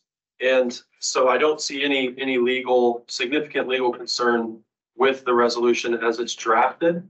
And so I don't have a recommendation to not. This is what the board, the language the board wants to approve. And I can get into more specifics if you would like, but. Trustee Henley? So you don't see any realistic legal threats with the document as prepared? Well, I mean, there's always an issue. Things have been highly contentious lately with these issues. They're matters of public concern. They're hot topics, but the board does have significant authority under 332720, both B and D, to establish policies and also to oversee the financial management of the district. And that appears to be what this resolution is invoking, is both the policy and financial management. If it's not, then we should address those concerns, amend the policy accordingly, or take another action. But I don't see those concerns. Thank you. We won't be the first people to leave the ALA. Thank you, council. Trustee Blank? So, I have did you say that there are now 4 whereases instead of 3? No, Trustee Blank. I have 3 whereas paragraphs and then 2 resolve paragraphs. Okay. So 5 total, and then an adopted and approved line at the bottom. Okay, thank you. And it was part of the board packet, so I think. No, I've got it. I thought I heard 4 and I just wanted to make sure I had what. Does this resolution sounds very confusing to me. I understand not wanting to spend money. But I am also wondering if in its sweep, it limits staff does it have what effect does this have on the operations? And that would be a question for the director. Do you see that this resolution has an effect on operations? Does it limit the staff's access to information and ideas that they need to do their job? Director? Yeah. I did have some correspondence with legal counsel, and I did outline some of those concerns. One of my concerns is that it's referring to CLN's funding and the operational expenditures typically fall under the scope of the administrative team. And even information such as the agreement that this board reached with me for the responsibility of the administration and management of public library services, which is also stated in the financial management policy that the board oversees the general financial administration and relies on the administrative team for day-to-day operations and financial decisions. So I'm concerned that the policy or the resolution of policies that no CLN membership or monies will be spent on those things, that it is really operational expenditures. I'm concerned about the vagueness of campaigns sponsored by ALA. A lot of the campaigns that I mentioned before, Library Card Sign Up Month or National Library Workers Day, those are essentially ideas. And so there is no cost. And so I don't see how it is falling under the financial management plan or how the board has the authority to state that those ideas will not be explored or displayed. I do have concern about, again, the no financial impact of social media posts and displays of items that are already owned. And then I expressed that the board has in my job description and mandate that the director meet knowledge and professional development expectations. And again, with this removal, I'm not sure that there is an avenue for me to obtain professional development as a public library director. So those are some of my concerns that I expressed.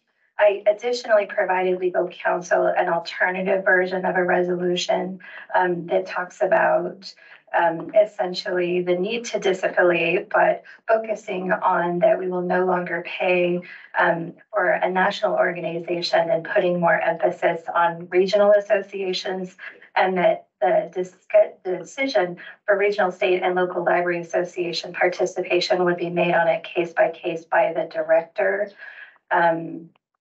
And again, I think that by disaffiliating with ALA, we don't have a code of ethics for library trustees and staff. And it significantly limits the training for trustees as well as staff for professional development and continuing education. So that comes back, my question is big. To be recognized, whose hand was up first? Okay, Trustee Blank, sorry. So what I'm afraid of is that this limits the staff's access to information and ideas and trustees. And that limiting that is limiting First Amendment rights for the staff. That this is so vague that that's what it's doing. And that by limiting those First Amendment rights, does that make the library vulnerable to a lawsuit? That's of real concern to me, because that's what it sounds like in here, is that the staff is not able to access information and ideas to help them do their job. I'm also very concerned about the resolution being in conflict with Idaho Code, because Idaho Code says that the services of the library shall meet the standards of the Library Commission, which is the Idaho Commission for Libraries. And the Idaho Commission for Libraries uses the Library Bill of Rights and the Freedom to Read as standards. Those are standards. So is this resolution not in conflict with what code is telling us? And I am very concerned, because it's so sweeping. It is so sweeping, and it is so vague in here that it takes away every access. There is a potential for taking away access to library staff for everything that they need to learn throughout. The American Library Association is the biggest library association in the world. And it sets the standards for public libraries. And by throwing out everything, any contact, you are throwing out us holding ourselves to the standards of a public library. So there are other professional library associations. There's the Idaho Commission for Libraries, and also, if I remember correctly, the motion was to approve the ALA disaffiliation pending that there was no objection by the attorney, which it doesn't sound like it was. So we've already approved this policy. Trustee Robinson? So the Idaho Commission of Libraries, are they not affiliated with the ALA at all? Because if they are, there's a problem on this paper. It means we can't be affiliated with them either. And then I was also going to ask about any libraries in the CIN. Are they affiliated with the ALA? And if they are, we can no longer be affiliated with them. Trustee Hanley? I just wanted to comment from another trustee's comments. Nothing prevents members of this board or the staff from spending their own money to do as they please and join any organization or association they wish. So there is no First Amendment violation, in my opinion, there. Certainly they're open, they can do whatever they want to do with that. So, and I tend to agree with the chair that we did vote on this. I thought the pending issue was for legal review. The legal review has been done. My understanding is there are no concerns with the resolution. So I don't know what further discussion we need to keep working on this. I feel like we've made a decision and it was reviewed, and I think that we should use our time wisely. Thank you. Excuse me. Who was first? I was, because I asked questions. Those were not statements. I want to know if the Idaho Commission of Libraries, are they affiliated with ALA? And any libraries in the CIN, are any of them affiliated with the ALA? That was a question. And I need it answered. Everybody needs that answered. Okay, Trustee Ploss? Those libraries you mentioned are affiliates of ALA, just because they may be paying for some memberships or something, that doesn't mean they're affiliates. Affiliates is an organization, is a subdivision of the ALA. Can you please ask people to be more I respectful? can't hear the other trustee, I'm sorry. I disagree on that. And what about the Idaho Commission of Libraries? I mean, that's the kind of thing that needs to be more. And I'm sorry, I'm actually wanting this to be answered by legal or the director. I'm sorry, trustee. Okay, the legal or director, you will answer that? It's unclear to me in the line that says it's affiliates, organizations. We had talked about the ALA website and their listing of current affiliates. I do not have an understanding of what is meant by organizations. And again, there had been some previous versions, and so it's unclear to me what the intention is at this point. Other libraries may be ALA members. Is that meaning that we can't associate with them, or we have a cooperative agreement and we have a signed agreement to be a part of CIN? I do not know if that is what it means. Seems to me we had an earlier discussion, I don't know, in the last year about whether, was it the HREI or the other Pride thing, about whether they were an affiliate or not, and it was brought up that there may be a legal definition of affiliate, and just being working together on a project doesn't make someone an affiliate. So I would imagine that would be the same case in this case. The use of the word organizations. What is an ALA organization? Would you like Yes. me to respond to Yes, Trustee no, Robinson? Okay, so on the first resolve paragraph, there's association and affiliate. And so the CLN is not associating with ALA. And associate, in my view, is a broader word. A quick definition I found is connected or amalgamated with something else. An affiliate has, I think, more of a specific meaning.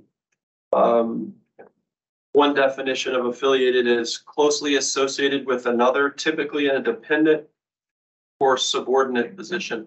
So I certainly wouldn't say the Idaho Commission for Libraries would be subordinate to the ALA. If anything, it's opposite. And it doesn't actually mention ALA's associates, it mentions their affiliates. And so I think the more narrow term is used there, and so that should alleviate some of those concerns regarding the Commission for Libraries. That's my view of it. Trustee Blank? I have a couple of things. The Idaho Commission for Libraries is established by Idaho Code. It is not it's not a membership organization. And it establishes the standards for which a public library in Idaho is supposed to operate. That is stated clearly in Idaho Code.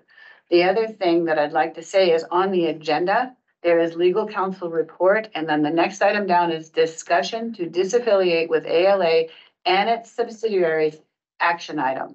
So there's obviously some confusion as to, that's why I'm having this discussion, because that was on there as an action item, and I'm very concerned that this resolution places us in a very vulnerable position in terms of a lawsuit, and that's what I'm looking at.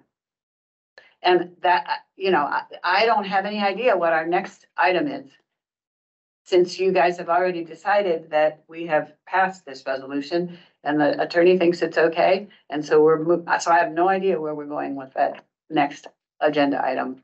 Chair, if I may make a note. Trustee Blank, I just want to clarify that I've heard several comments from trustees that characterize my position relating to the resolution. I just want to be clear that my role is simply to perform a legal review of this resolution precisely. No other issues, no other social issues or any personal positions were meant to be communicated. And so I'm solely looking at existing case law, existing law. I'm trying to figure out if the words in this resolution directly conflict with the statute, if there's a case on point, that type of thing. And so I would prefer if my comments are not, this isn't directly to you, Trustee Blake, but if the comments related to if I'm okay with it or I approve it, it's related to the legal review of it, not actually my view of the resolution, if that makes sense. Okay. Thank you. If I could just point out, and I'm just gonna say, so in the third paragraph where it says provided to the ALA, and it says its affiliates, organizations, subdivision, and subsidiaries. And then again, in the fourth paragraph, it says ALA, its affiliate, organizations, subdivisions. So I do not have a clear understanding of what an ALA organization is. And does that mean that any organization like a public library that like the Coeur d'Alene Library, the Liberty Lake Library that is affiliated with ALA, and I don't know if they are, but I'm just saying, what does that mean specifically? Okay, so these, I'm not sure why these two things were split out because it seems to me like it's the same discussion. So anyway, just so everyone's aware that we're in the second part of that discussion to disaffiliate with the ALA, even though we've already voted on it. So if I could just make a comment, because I did assist with that part. So I needed to be clear when a policy goes into effect. And so because normally or best practices would be to have legal review a policy or a resolution before it's actually adopted or voted upon. And so in this case, because it was kind of the cart before the horse, I needed to be made very clear that that caveat that legal has approved it essentially, or not found any finding, that it's now effective after today's meeting. And so for that point of clarity for staff, I've added that as the action item. Okay, that makes sense. Thank you. All right, so the resolution's already passed and the director has a draft, but it has not been shared with the board. So we would welcome you sharing that with us, like for our next packet or something. Do we, Trustee Plant, or well, actually, let me finish my thought. I would like to ask if we have consensus that it goes into effect after today, but go ahead with your question. I was just going to say our last meeting where we were going to discuss this and legal counsel didn't have time or hadn't prepared for it. we had on the agenda, release. So it was legal counsel giving us, okay, and it was called release of the Resolution. resolution. So that's what I understand this to be, is if he gives an okay, it should be a release. Right, so we have consensus then that, or do we have consensus that it would be in effect after today? Yes. No, So, Mayor Addison, if I may. yes, If there is any confusion, I would recommend just voting on it. It's listed as an action item to disaffiliate. And that's done through the resolution. And so if there is any confusion, if it's related to releasing the resolution or the policy for the benefit of the director to understand her responsibility moving forward, it would be effective immediately after you vote to approve it, unless you say you want it to start tomorrow or at midnight or whatever. So that's a real clear signal to the director of what her responsibilities are. I think that would be fair. Sure, make a motion that we just disaffiliate. yes. I move that we disaffiliate with the American Library Association in accordance with the resolution that was presented to the board.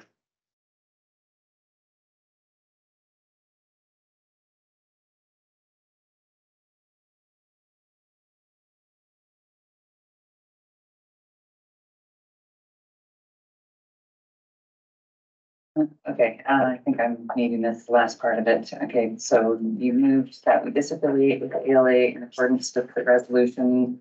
As distributed to the board.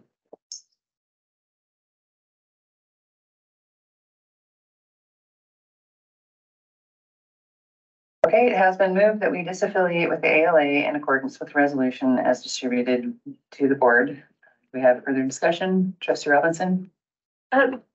Was the director talking about some paperwork that she had different ideas about this, and you said she could present it next month? If she wanted, if she has a draft, I haven't seen it.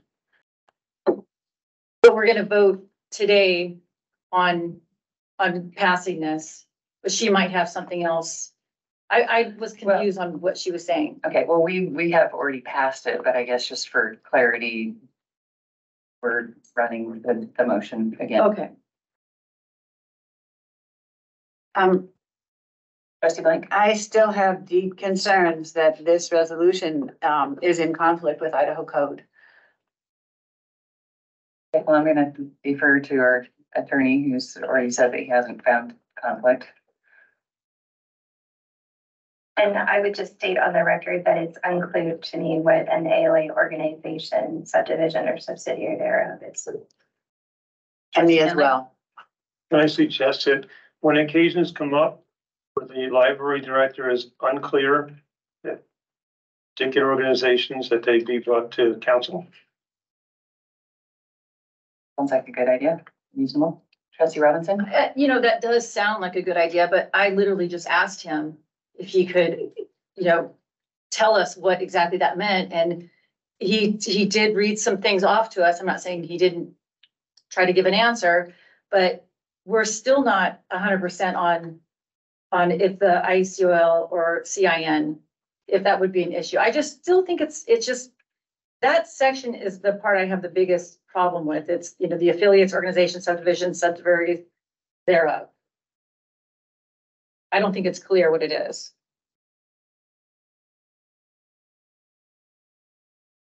Question. Okay, if there's no more discussion, we will proceed to the vote. It has been moved that we disaffiliate with the ALA in accordance with resolution as distributed to the board. All those in favor say aye. Aye. Aye. Aye. All those opposed? Nay. And I'm gonna have to abstain still because of the reasons that I spoke of. Okay. Thank And you. that's a shame, because if it was more clear, I could have a much clearer vote. Okay. The ayes have it and the motion is carried, that we disaffiliate with the ALA in accordance with resolution as distributed to the board. Shame. All right, and now we will move to discussion of the ICRIMP appeal.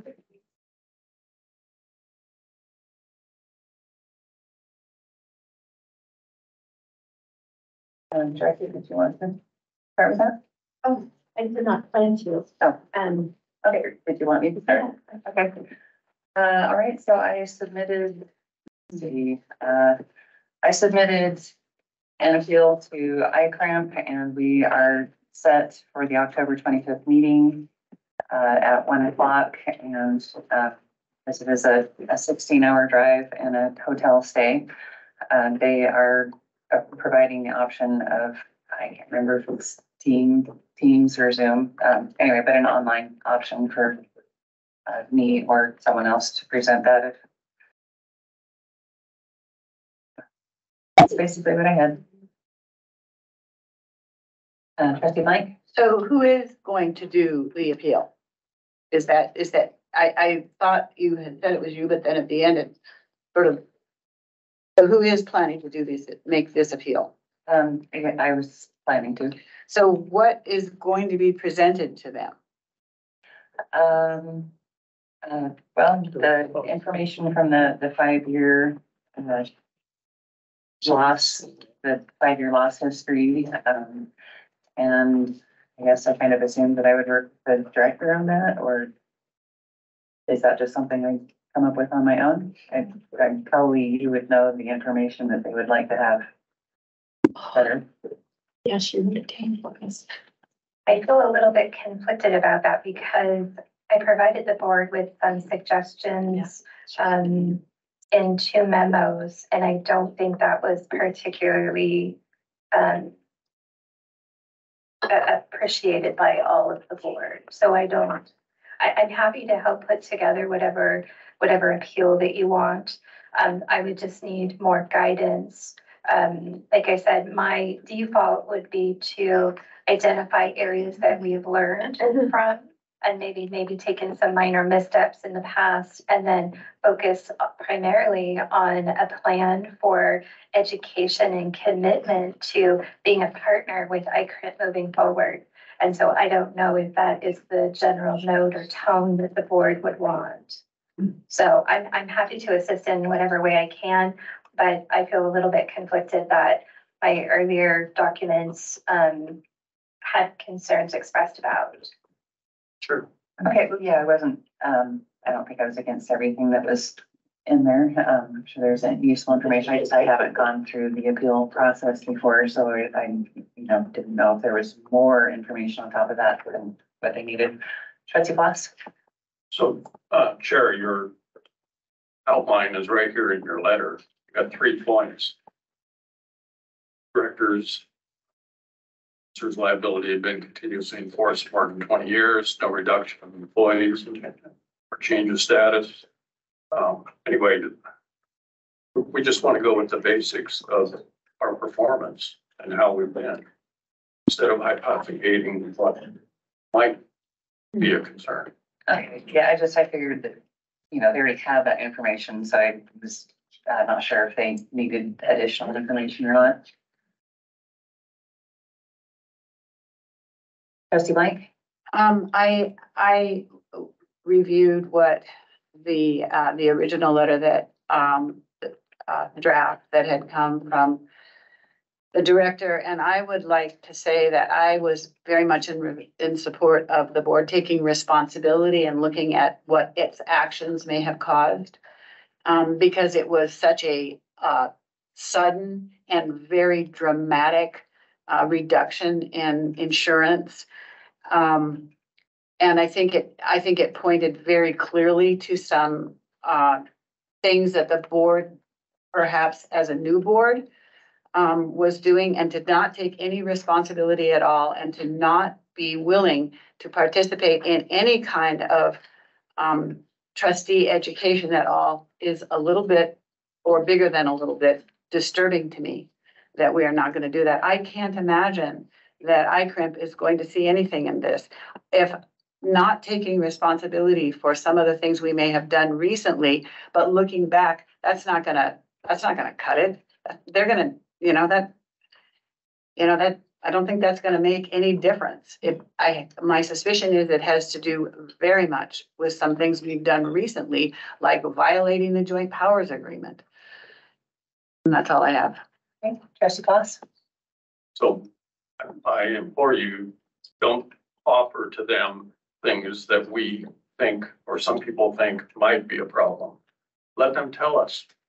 Go to them and you're asking for an appeal, give our good history and ask them, why did you do this?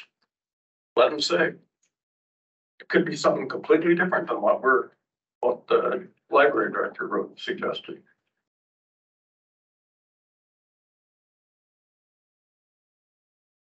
To an initial memo that I wrote when we learned about the policy change, that based on the recommendation of the executive director, Tim Osborne for ICRIM, he basically stated that the best appeals are from an elected official to another elected official because they are an elected board. And so that's why the preference is over staff or legal counsel or anything like that. So whatever the elected official language is, right, then I would maybe include that as part of the appeal, if that makes sense.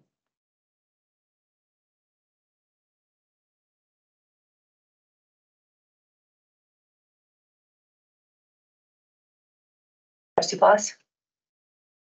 I don't know how much more discussion we need on this particular thing, but the idea was we were going to continue looking for other insurance that maybe is full coverage. But this is maybe no more this than a prayer and a wish that we're going to get everything restored. But I'd like to ask the library director if we've made any progress in looking for other insurances.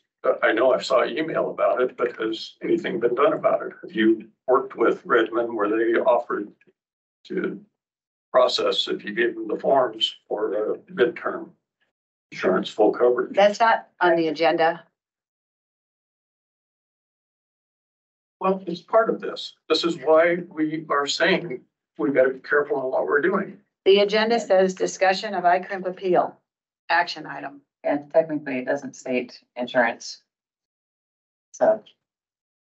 Okay, well, I think that I've got enough to go on to produce a little presentation for ICRIM unless there are other suggestions.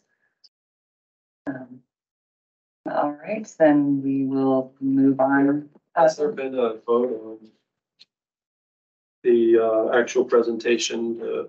Have you present? Is that already been done? This is an action item, so do we need to have a motion and authorize you to appeal? Oh, Generally, the chair can be the default unless it's otherwise decided. So in this case, because it's the chair, I don't have any objection. Okay. If it was someone else or a team or something to represent on behalf of the board, but the chair is the default for the board. Sounds great. I just heard some discussion about who was going to present, so I thought maybe we would need to codify that, but if you're comfortable with that, I think it'll be okay.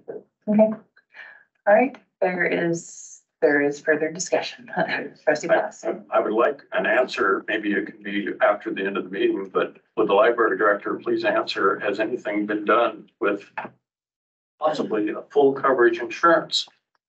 We just work with it because we had Not on the agenda. we had a consensus, all four of us asked That's for true, that. but I'm sorry, Trustee Bloss, that is out of order, I guess, because it doesn't say insurance, it says ICRIM appeal. All right, so we are moving on to our next item, which is a 5-minute break. We will reconvene at 4:13. The meeting should. All right, so we will now have a discussion of prior. Can we have an order in the court, please? Yeah. To the audience, please, if you're going to continue to talk, which is fine, take it out to the hallway. Thank you. All right, discussion of prior trustee continuing education. I believe Trustee Blank had some questions. I do. This is concerning the trustee continuing education handout of 9/21/23. And this was, from my understanding, was put together by Chair Addison, is that correct? That is correct, and I tried to do direct quote as much as possible, so it wasn't my words, except for where it took up an entire chapter to discuss an idea. That way you could go and look them up. So did you look up all the references? I certainly did. Okay. I have concerns about this, and I have concerns because this is put forward as the way the board operates, and yet it's the opinion of one person. And it wasn't ever anything that was put for any kind of discussion to the board. My concerns start with the precedent of rules, and I feel like this has come up before in our board. It says law supersedes bylaws, but I feel like we're mixing up things here. Laws are things that are imposed upon us from the outside by the feds, by the state, by local. Bylaws and Robert's Rules of Order or parliamentary procedure are things that we vote on. They're not laws that can be taken to court as far as I know. And they are procedures that we vote on as a board and say, we will operate in this way. So there's no outside law that trumps it or anything. That doesn't even make sense. We voted to accept our bylaws. And in those bylaws, we voted to accept the parliamentary procedure of Robert's Rules of Order for small boards. Parliamentary procedure helps us learn to operate in a democratic manner. We have chosen to operate in a democratic, and parliamentary procedure helps us do that. The purpose of parliamentary procedure, there's several reasons we use it, but one is to maintain the rule of the majority, but the other is to protect the rights of the minority to speak. And also to ensure that the meeting moves forward in a democratic fashion. If we as a board have voted to accept these bylaws, and if in those bylaws we have said that we will use the procedures of Robert's Rules of Order as a whole, what this paper does is sort of cherry pick Robert's Rules of Order. We'll use all of Robert's Rules of Order except this one I don't care for. Or that one I don't care for. And when we do that, it ceases to become Robert's Rules of Order and becomes, I don't know, Addison's Rules of Order, I don't know. But we have voted as a board to use it in whole. The other thing is this thing of majority vote. Our bylaws say a majority is made up of 3 people. That's right. It does not say that you cannot use a supermajority. And there are several times in parliamentary procedure where a supermajority, not a lot of times, but there are some times where a supermajority is required in using parliamentary procedure or Robert's Rules of Order. And that is typically to protect the minority's ability to speak. And so I am very concerned that this is somebody's idea of how the board should run, but what it has a tendency to do in more ways than one, but I'm just looking at these 2 things right now, is that it is silencing the minority. And that's what it seems like. And that seems wrong. The bylaws do not say that you cannot have a supermajority vote. So I would like us to operate completely from our bylaws and from Robert's Rules of Order without picking out what we like and what we don't like. Okay, so our time is almost up, but just to address those real quick, the precedence of rules just means that if there's a conflict between the 2, the higher up one prevails over the lower one. And I didn't, by any stretch of the imagination, mean to convey that these are the only Robert's rules that we're going to follow. It was just that these are continuing problems. They keep coming up. So I just figured, I'll make direct quotes here of what the laws and the rules say. So I guess that is our time. And that this is actually could be discussed outside of the meeting if there are further questions, because I don't think that this is specifically to do with making policy or anything like that. I think that these would be fine to discuss outside of meeting. All right, so our Next item is the trustee continuing education, First Amendment by Boyle's Law.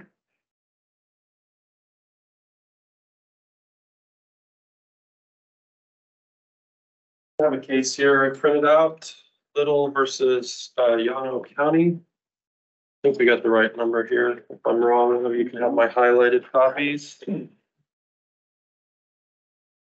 Sorry. Oh, thank you. So you can have the highlighted copy.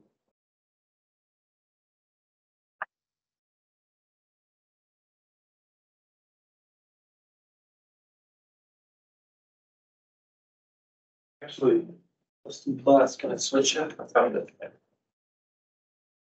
Oh.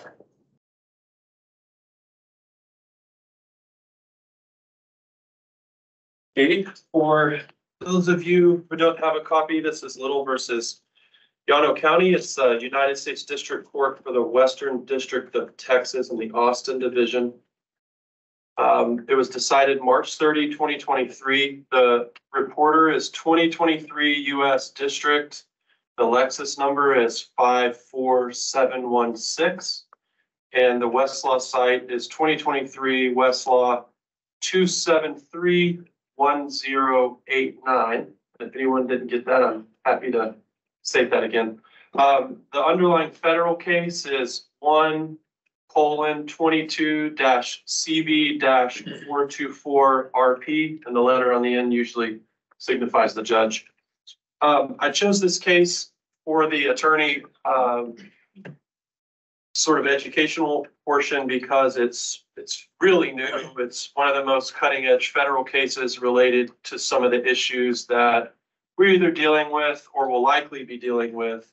And although it may not be entirely precise on the law or everything may not be correct, these district court opinions are usually pretty well reasoned and pretty spot on. And so it gives you a good idea of where we might end up in Idaho if we face a similar circumstance. And so I'm just going to go over the basic facts of the case quickly and then kind of point you guys to where the standard of laws are in the opinion. And then you could go back and read it, review it. If you have questions, we can do a follow-up. So this county system is a little different than ours. They have commissioners and judges are involved. And so it's not quite the same, but it's still a governmental entity that regulates the library. So the federal laws are going to be about the same that apply. So these plaintiffs contended that the defendants, meaning the library, essentially district trustees, were infringing on their First Amendment, and specifically their right to access and receive ideas by restricting access to certain books based on their messages and content. And so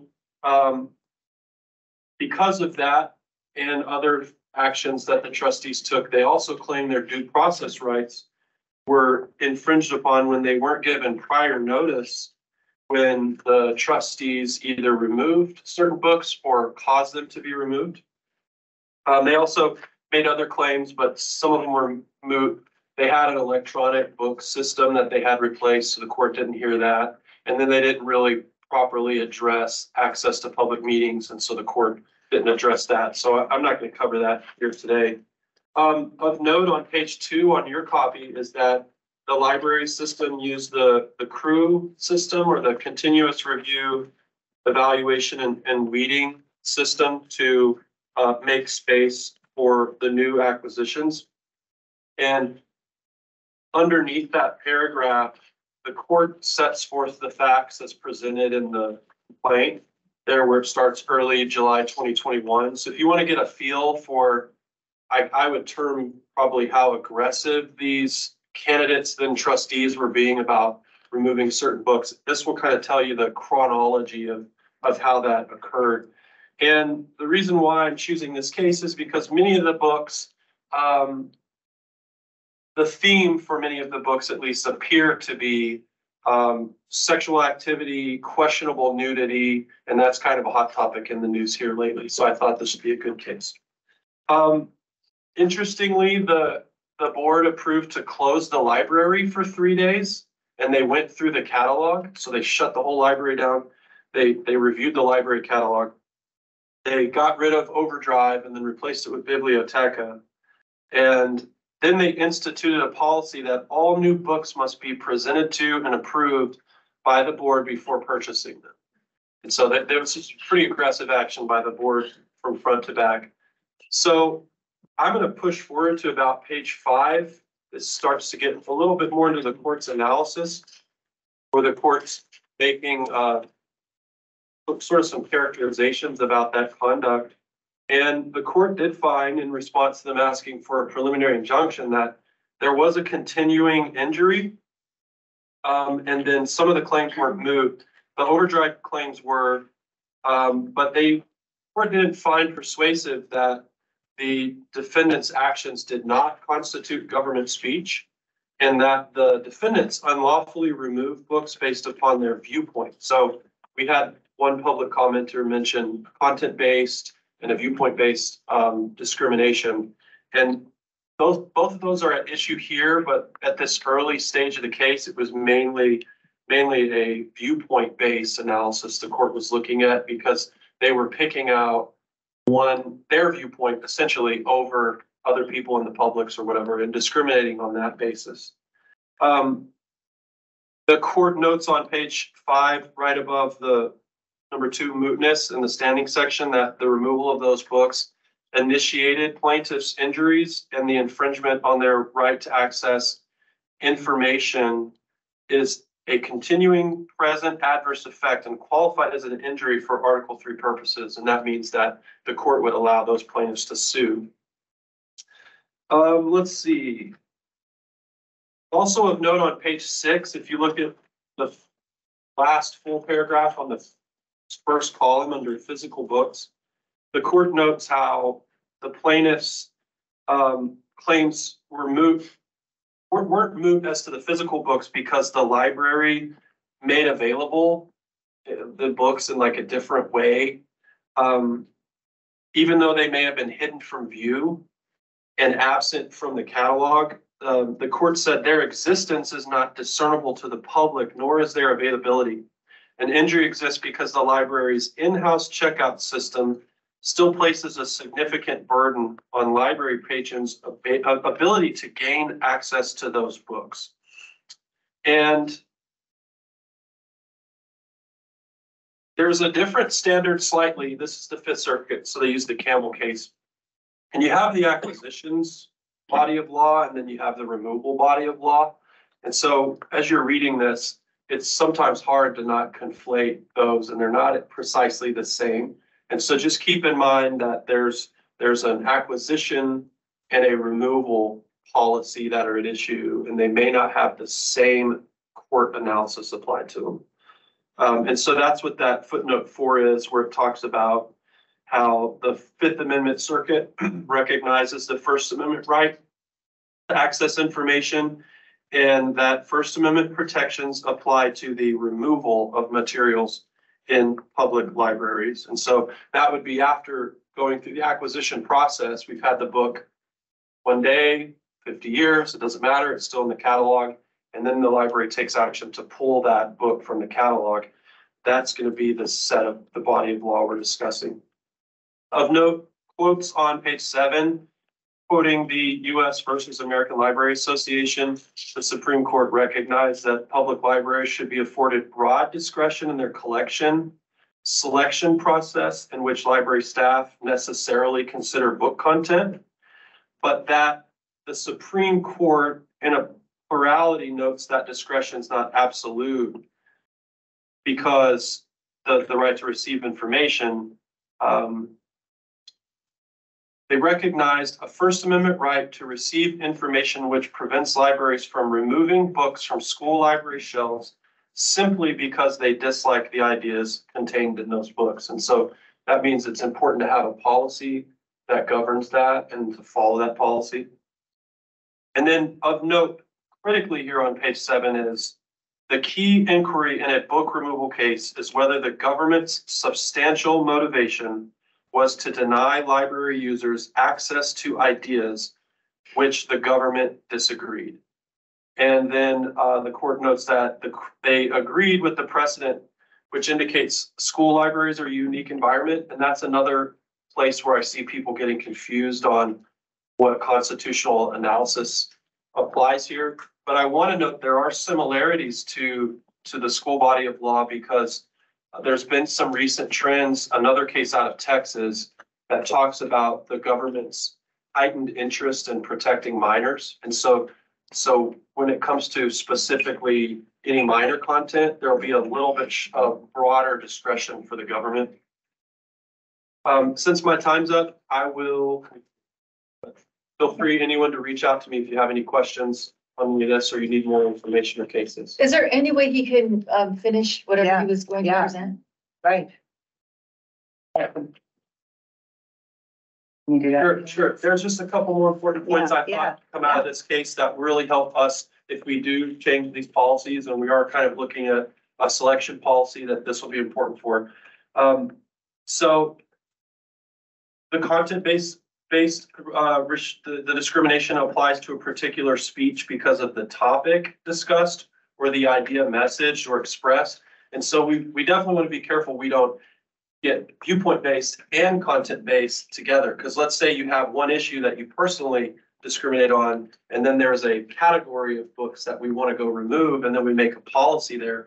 They could potentially ding us on the viewpoint-based and the content-based because of the language of the policy. The court here found that the defendants essentially came up with a post hoc justification that they found was pretextual because they didn't really follow a routine weeding process from the library catalog. There was a lot of evidence of prior communications where these trustees, I'm calling them, sort of engaged in a community effort to get rid of certain books and made steps to report them, and then they got elected and sort of followed through. And so, for instance, one of them, Ms. Wells, testified at the hearing that if there was any book that in her opinion was harmful to minors that was in the library, I would speak with the director to have it removed. So the court heavily relied upon those types of statements to find a discriminatory animus towards the removal when she had her official capacity. And then the other critical fact I think here is that there was a list of objectionable books that they made, and then there was no evidence that any of the books slated to be removed for the weeding prior to the receipt of those complaints, but that actually many other eligible books for weeding based on the same factor appear to have remained on the shelves for many years. So just a reminder or a good sort of banner is that this evidence that the court will look at in the event of a lawsuit can get really granular down to the point of looking at what books were slated to be reviewed, the review process, what other books were not weeded or crude or however you guys say it. And so I think this is a very helpful case to look at if you're bowling, you got your, I don't know what you call those, but definitely take a look at this, see what the court's saying, and let's keep it in between those outer boundaries. Thank you. Thank you. Thank you. All right, now we will move on to the discussion of materials selection policy.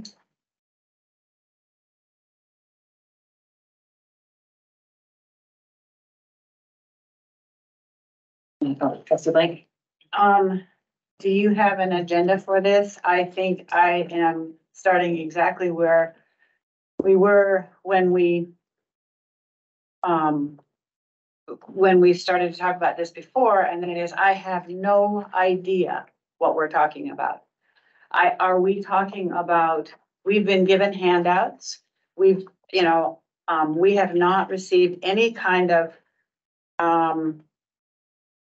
we haven't received any kind of suggestion from staff in terms of material selection. We have our regular material selection policy with lineouts. We have some, I don't even know what to call them because it's not a policy, from one trustee that was handed to us, suggestions I guess I have on it. I have no idea what the agenda is to discuss this and try to put together a policy. What is the plan for today?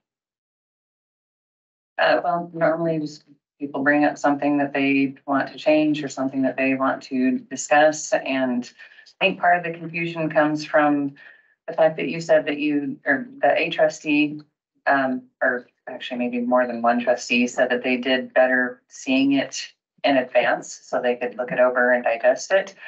But now we're having complaints about there being a copy out there that had the suggested changes.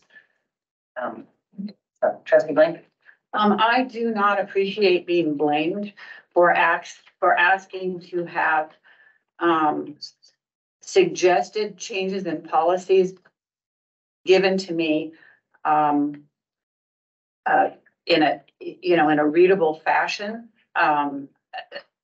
We needed to know that. What I'm asking for today is, one of the things I see is on our table, that is,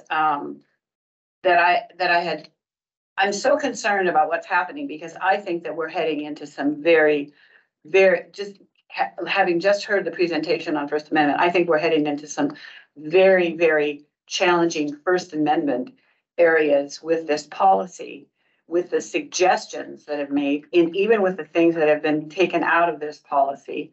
The handout on this is 4 tests for a legally enforceable library policy, which I found on the internet, that several states use.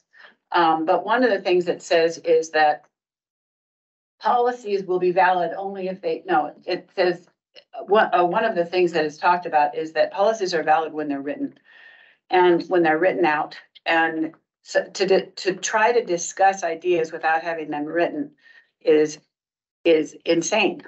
So I don't know if we are looking at this policy and trying our material selection policy and trying to take things out and put things in, or if we are simply taking these suggestions and trying to make that into a policy.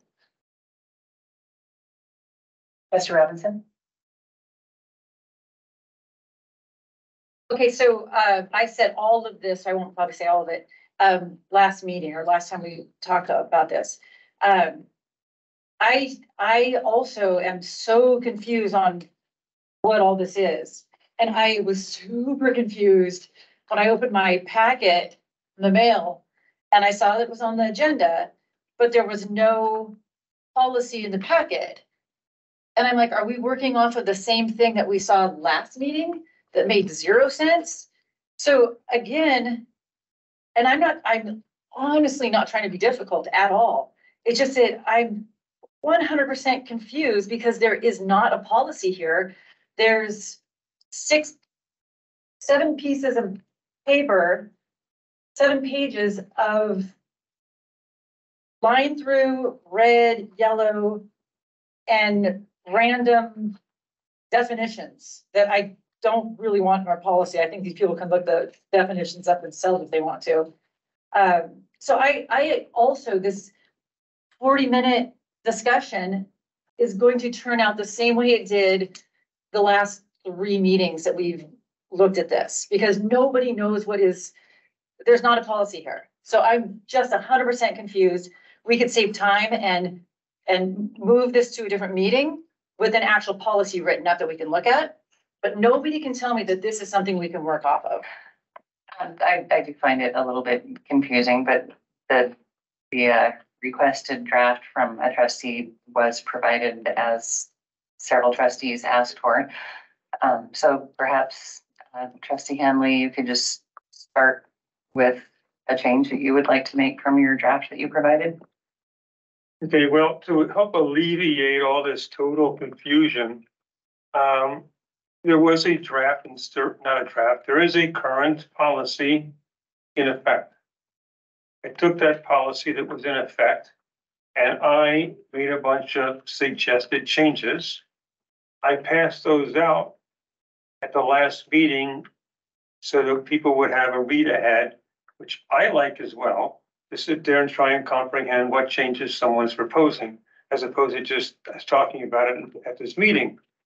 And so that's what I did. So I have a bunch of suggested changes on here to get started. And I guess I'm open to criticisms on what you don't like as to the changes I suggested here. Trustee Robinson. This trustee definitely appreciates the effort. I see what you're saying, and I do appreciate that what you attempted to do here. I think what people need to look at, though, is a mock-up of an actual material selection policy written out. Because all these thoughts and possibilities, I don't know where they're supposed to go into, what paragraphs are supposed to go in between of what they're supposed to replace. That's the confusion. So I do appreciate the effort and I understand what you're saying.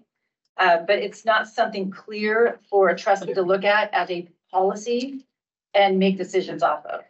And trustee Henley?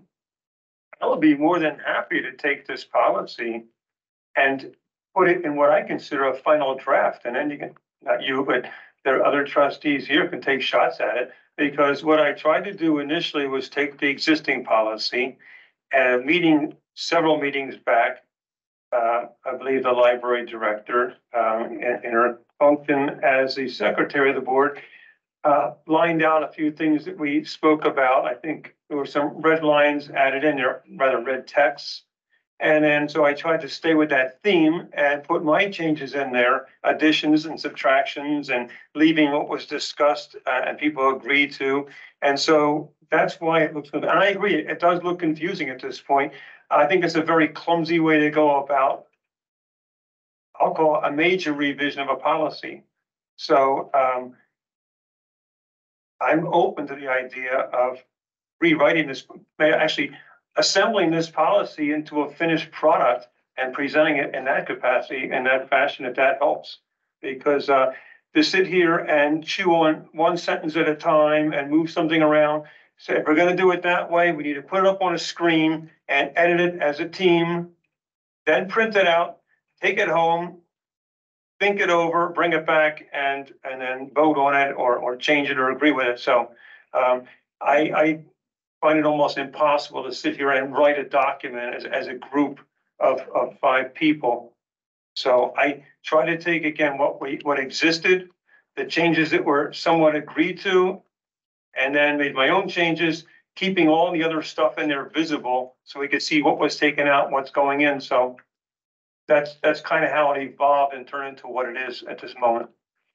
I think it might be useful to discuss like a particular paragraph and then we could get consensus whether to add that to the library's draft.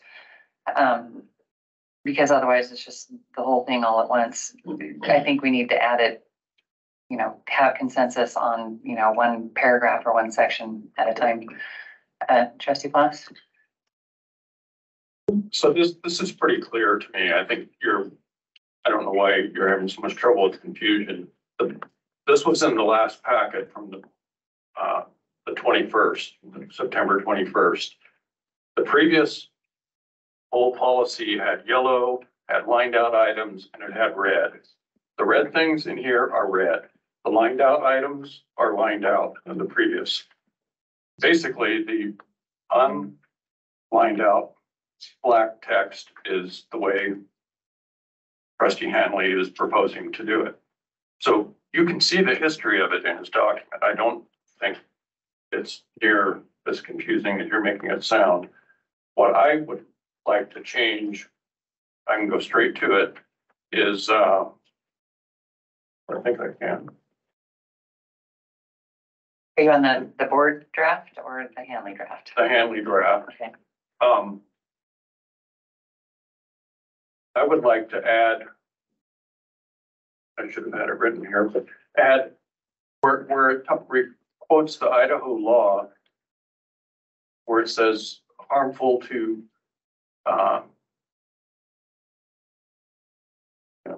anyway, where it says in whole or in part, or in whole, I want to put back in the in part, and I think that's a couple places that it shows. We've shown where that. That'll be after approval, I think it is. Let me say. Page 4 of 5 in the yellow.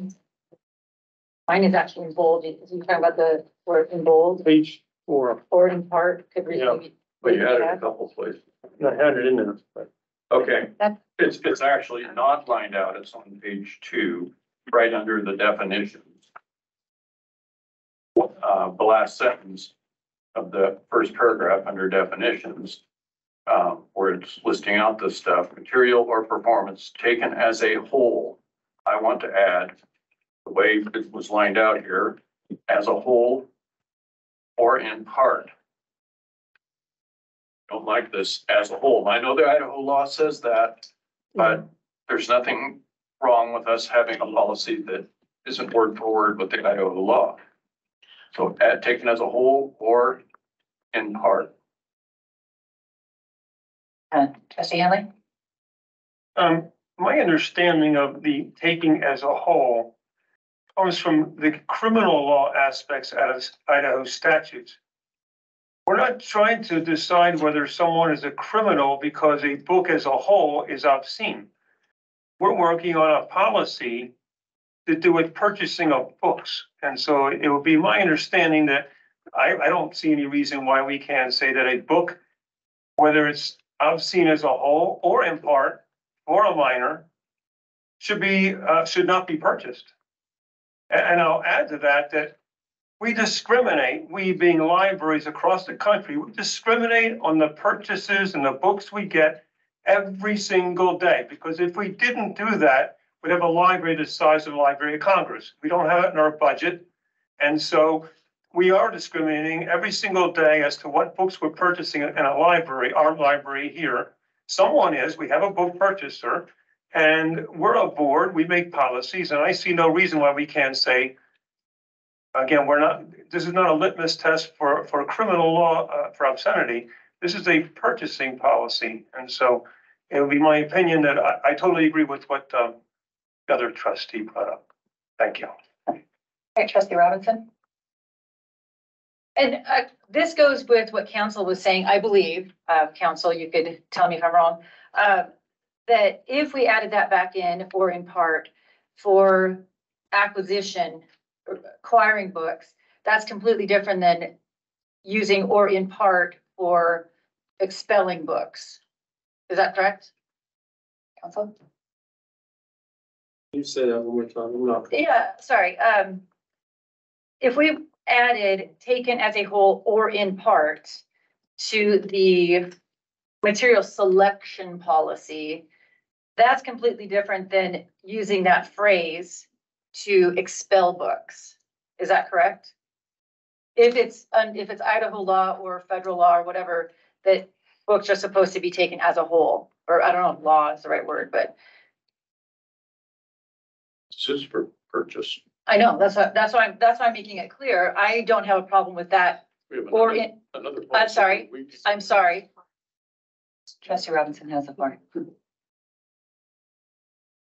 I don't have a problem with putting or in part in for the material selection policy, but it might end up being a problem for the getting rid of books is what I'm saying, for the other policy.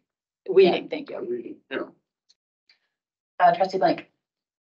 I would have asked these questions if this had come from the director.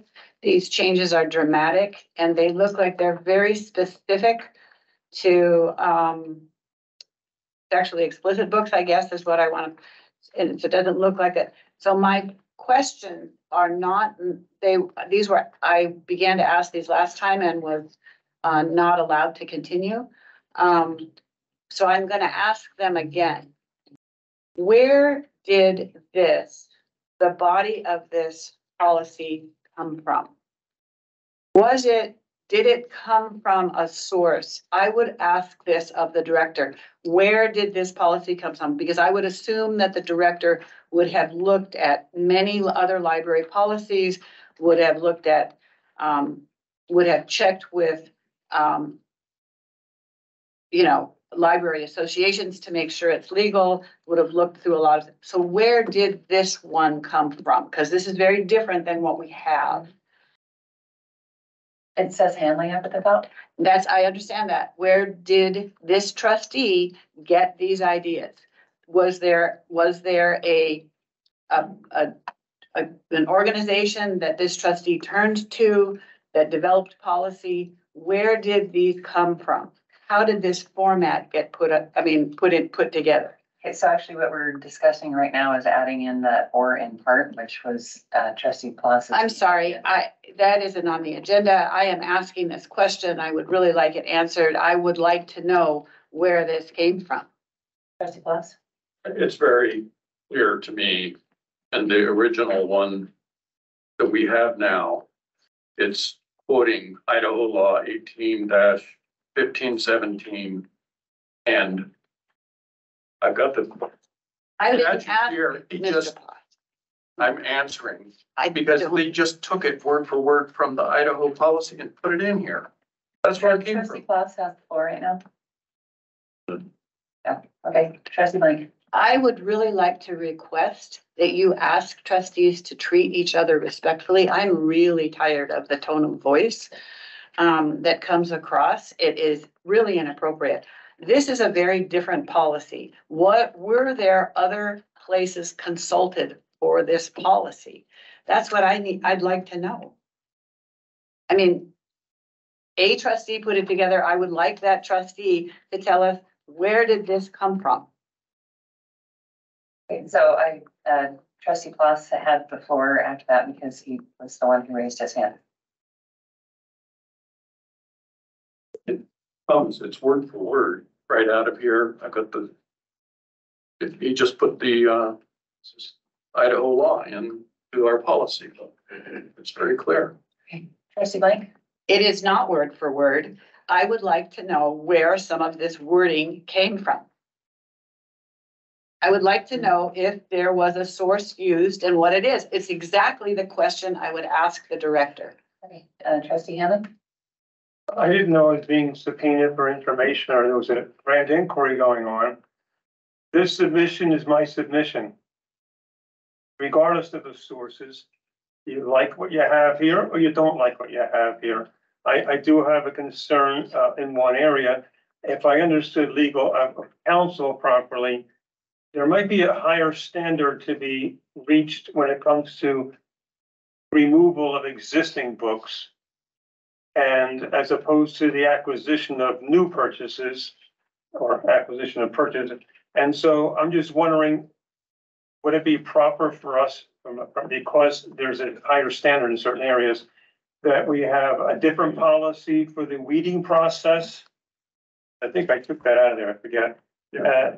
And then have one for the, acquisition or the, or I get the right word there, anyway, the purchase of new books. So I was kind of curious if council would tell me, is it a good idea? Because it sounds as if it's a bigger deal if you remove a book from a library, but it may not be as big of an issue if you scrutinize more carefully what you purchase. Council? I don't think that the legal analysis, I guess you would say, or the test for acquisition and removal are the same. And so my recommendation would be to tailor. We're talking about the outer boundaries of what's acceptable here, right? Not like my preference about your policy. I would make sure that you tailor what's in your policy inside those boundaries of the law. And those boundaries related to acquisition and removal don't entirely align, if that makes sense. And I do think it's fair to say that acquisition, you have more discretion to pick what you want to buy and display. And with removal, there's additional liability concerns that we went over today related to access to information, viewpoint, and content-based discrimination. So I think you have more room for acquisition, less room on removal. So I could see instances where, and if your policy is towards the outer boundaries, that they can't match and you would need to, but they need to be separate. That answers it. Thank you. Trustee Blank? So I'm assuming, since I once again got no information on the sources that were used, that this came either simply from one trustee or that trustee has used sources that they do not want to disclose. And I am very, very concerned about that we would be developing a policy from sources that we don't understand. I would also like to say that I will really quickly read you the 4 tests for a legally enforceable policy. Does the policy comply with current statutes? And I can see lots of reasons why this particular policy might not. Is the policy reasonable, including reasonable penalties? Could there be discriminatory application of the policy? I'm sorry, point of order. And the last one is the policy measurable? Trustee Blank? I had a simply point of wanted, Order, which means that you need to stop and resolve the point of I order. simply wanted to With that, finish. Right now, we are on discussion of materials selection policy. That's exactly what I was doing. Is the policy legally enforceable? This is 4 tests for a legally enforceable policy, and I was simply stating them. That's concerning this policy. And we will have a legal review when we are done. I'm sorry, Trustee Fox, did you have something? It's not, the 4 points is not something on the agenda. It's discussion of a legally enforceable policy, which we are talking about. Well, technically it says, discussion of materials selection policy. So that is what we are discussing right now, and things that are outside of the materials selection policy are out of order. Trustee Robinson? Since the trustee that had such a heavy hand in writing this suggested that he is willing to actually write this up in a manner that we can actually look at and then maybe pick apart or agree with. I would like to maybe try to get consensus that happens, because I really see us all sitting around this campfire again and then leaving with nothing of it again, because we have been looking at these pages for quite a bit and we don't move anywhere forward besides somebody else trying to change something else in these papers. And if trustee is willing to mock up a draft that we can actually digest, and I don't mean that as an insult, I just mean so we can actually look at it in order of how it would be written in the policy, because I do realize that some trustees, for some reason, say it all makes sense, but if it's not written as a policy, we can't really, approve or disapprove of it. So I would like if the trustee would actually draft it up as kind of like this one looks like, and then we can visit it. Okay, yeah, and I didn't see it as heavy-handed. I saw it as a response to several trustees asking for the changes in writing before the meeting. Oh, I meant heavy-handed, like it was only his hand doing it. That's what I meant. Just like he wrote this up. Yeah. Okay, Trustee Foss? I'd like to move a motion to accept this policy with the change of or in part added on that paragraph on page 2.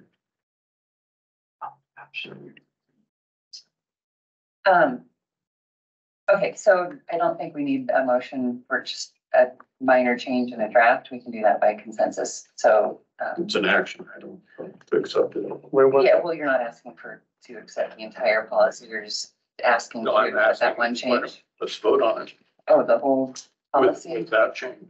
I think it might be you're welcome to make motion. You just did. So actually, I guess I should state the motion before I discuss it. Would you, okay, so move To accept accept this material selection policy as presented with the change. hold on. Changes presented. Okay, so you're talking about a Hanley draft or? Yes. Okay. Hanley. The changes presented in, is that the whole thing? Under the, I can say which paragraph, but on page 2, on the last sentence of the first paragraph under definitions, after whole, add or in part. Where was it? It's a little bit random.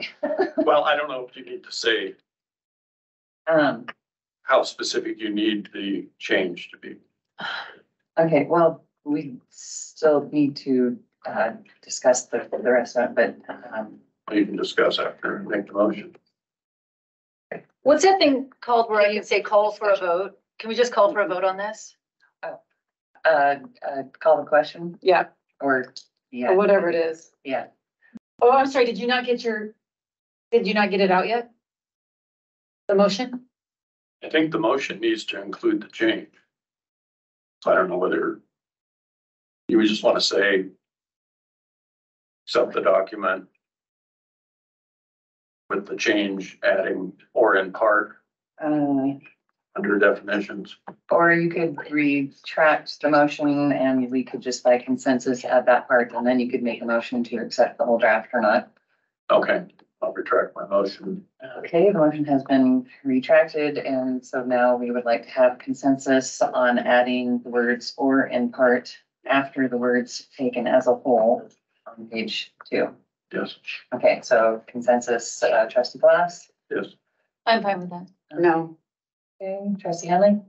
So after the word whole or in part, So it would read taken as a whole or in part.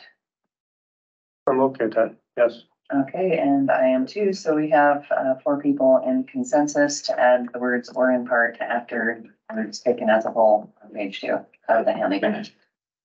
Right, trustee Blank. I would just like to note that, Idaho code uses as a whole. I'm quite concerned, that this draft, violates many pieces of Idaho code. And to try to push it forward until that's addressed is really important. I don't think that this draft that we're looking at isn't a full policy. And also I would like to know, where is the director in this? This is a person with the absolute most library experience of any person in this room. And there has been no, policies are always worked with the director. It talks about that in the manual. And there's been no discussion with the director concerning any of this. So where will this draft be worked with the director who has the most experience here? I figured she would chime in when she had something to say. Do you want me to start talking now? Yes, I would love it. So let me just talk in general about policies. I think it's important, since we now seem to be focusing on this version, that it has a title. It appears that maybe the title is Future Acquisition and Selection of Books Policy. It's unclear to me with the removal of leading and reconsideration. Is this intended to be a standalone policy? It's concerning to me that we might adopt a policy that's only based on acquisition and selection, and that we don't have an in effect reconsideration or deselection policy at the same time. Typically, policies are written in everyday language. And so in the very first paragraph, it talks about, well, public libraries, United States versus. So case law citations are very rarely in a policy which is written for staff and the public. So I'm concerned about the readability of the policy as it's written. The headings and the definitions.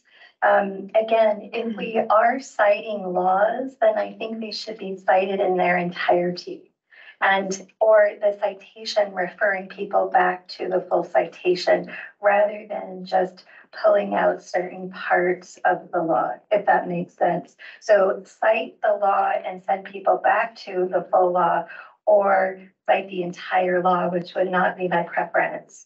So again, for a policy, it's not clear if it is the new materials selection policy, which deselection, or as we call weeding, is in library land a form of selection. We call it deselection, or slang is weeding. And so to present a policy that doesn't have reconsideration and doesn't have deselection at the same time is concerning. So I would like to see this in a little bit more traditional format with the title of the policy. So instead of referring it to Hanley's version, which I think we agreed we would stop calling trustees by trustees, right? You know, it can be a valid version, but I think it needs to be labeled the way. So those are just a couple of very basic thoughts. The font size, the citations. I'd like, before the board took action on taken as a whole or in part, I would have really appreciated asking legal counsel, how does that change the interpretation of the statement? I think that's a valid point, and I think now we move forward and we're gonna really come back to it. So we have him here, utilize him more fully, ask more questions as you go. So those are just some overall policy thoughts. I will say that we have now spent several meetings on this topic. And generally speaking, the way that policies are created, the board articulates their goals, their objectives, the things that they want to see changed. And then the director, again, gathers information, revises the draft policy, and brings that to the board for their consideration. So, I mean, I'm willing to work with Mr. Handley and his version. He has a very specific ideas to create a draft for the board, if that is what the board would like. But I'm concerned that we are spending a lot of time spinning our wheels and we're not getting, and there's a lot of frustration. And so, again, this is not a typical policy for our public library. It's very complex. It has case law. I'd like to put it in a more basic format that is more traditional with a library policy. I'm happy to take the input from Mr. Hanley, Trustee Hanley, and sit down with him and get what his goals or ideas or objectives were. So I had thought that you said earlier that the proper order is to create things and then do the legal review afterwards. And it seems like that would kind of spin our wheels more right now. It's 3 words. If he can reject it if he thinks it's legally to do so. But perhaps Trustee Hanley could do his draft, and perhaps you could propose a weeding policy and anyway. So I would just say that, you know, when the board is deciding to be more restrictive than the state statute, that I find that concerning. And again, it could be concerning relating to some of those other Idaho statutes that I did include in your packet relating to parents' rights. And so what I think the board just did is acted more restrictively than the Idaho statutes in that area. And so I'd like to know what legal implications that could have in our policy. I don't think that's an unfair question. And again, you can do what you are doing and you can continue down this path, but I just don't see it getting you very far. Okay, Trustee Hanley. I didn't expect the possibility of this draft being accelerated to this rate. I'm not complaining, but I agree with one thing the director was saying, and I had that thought before she spoke, but if we pass this draft, we're not gonna have a weeding policy nor a reconsideration of material policy in effect. It would basically cancel that. It's not even addressed. So I kind of think we need to have 2 policies, one regarding weeding, and I have some ideas on weeding beyond what's on here, and the reconsideration. But I kind of think we need to deliver possibly both policies simultaneously. Yes, Trustee, I'm sorry, which one of you was first? She can go. Okay, Trustee Blank. I am very concerned that anything that this draft is in conflict with Idaho code. So I appreciate the fact, I mean, I think if you work with the director, we will be more effective in moving forward more quickly. But it's got a lot of problems. Trustee Robinson. I actually did ask council about adding or in part to the material selection policy? I did ask that question, and I totally appreciate that council doesn't just answer right away. He tends to research a bit and answer, but a lot of times people's questions, specifically to him, get lost in the shuffle after they ask, because he's taking the time to look it up and he doesn't have an answer right away. The answer never gets to come out. And I did ask specifically if it's not that big of a deal for the selection policy to have that language, whereas it may be a big deal having the weeding policy have that language. So I did ask that very question. And like I said, council definitely answers when he's giving the opportunity to, but he usually takes a few minutes. And maybe that needs to be something that is looked at in the future for any trustee that has a question for him. Trustee Hanlon? I'd like to make a suggestion that I take, or name by name, the current draft has been put around at the different meetings. Clean it up, meaning take all the lines out in the different colors. And separately, I'll have a separate one regarding weeding and reconsideration. And then I'd like to set, if that would be acceptable to the board, send those to the library director. The library director can clean those up and change them in whatever capacity she chooses. And at the next meeting, and that could be a special meeting if necessary, we have my draft that I submitted to the library director and the one she cleaned up. And then we can pick and choose and finalize it, maybe, but we have to have some way of moving this along, and it's not going to be an edited line by line where we started this process. So I'd be happy again to present a cleaned up draft of what I have without all the colors and lines and highlighting. And I'll have another version with the weeding and reconsideration. I could submit those to the library director, and then the library director could present her version of my draft, if that would work. So just a thought. Sounds good to me. We have consensus on that? Sure. I guess, could it possibly be done on the material selection policy dated 11/22?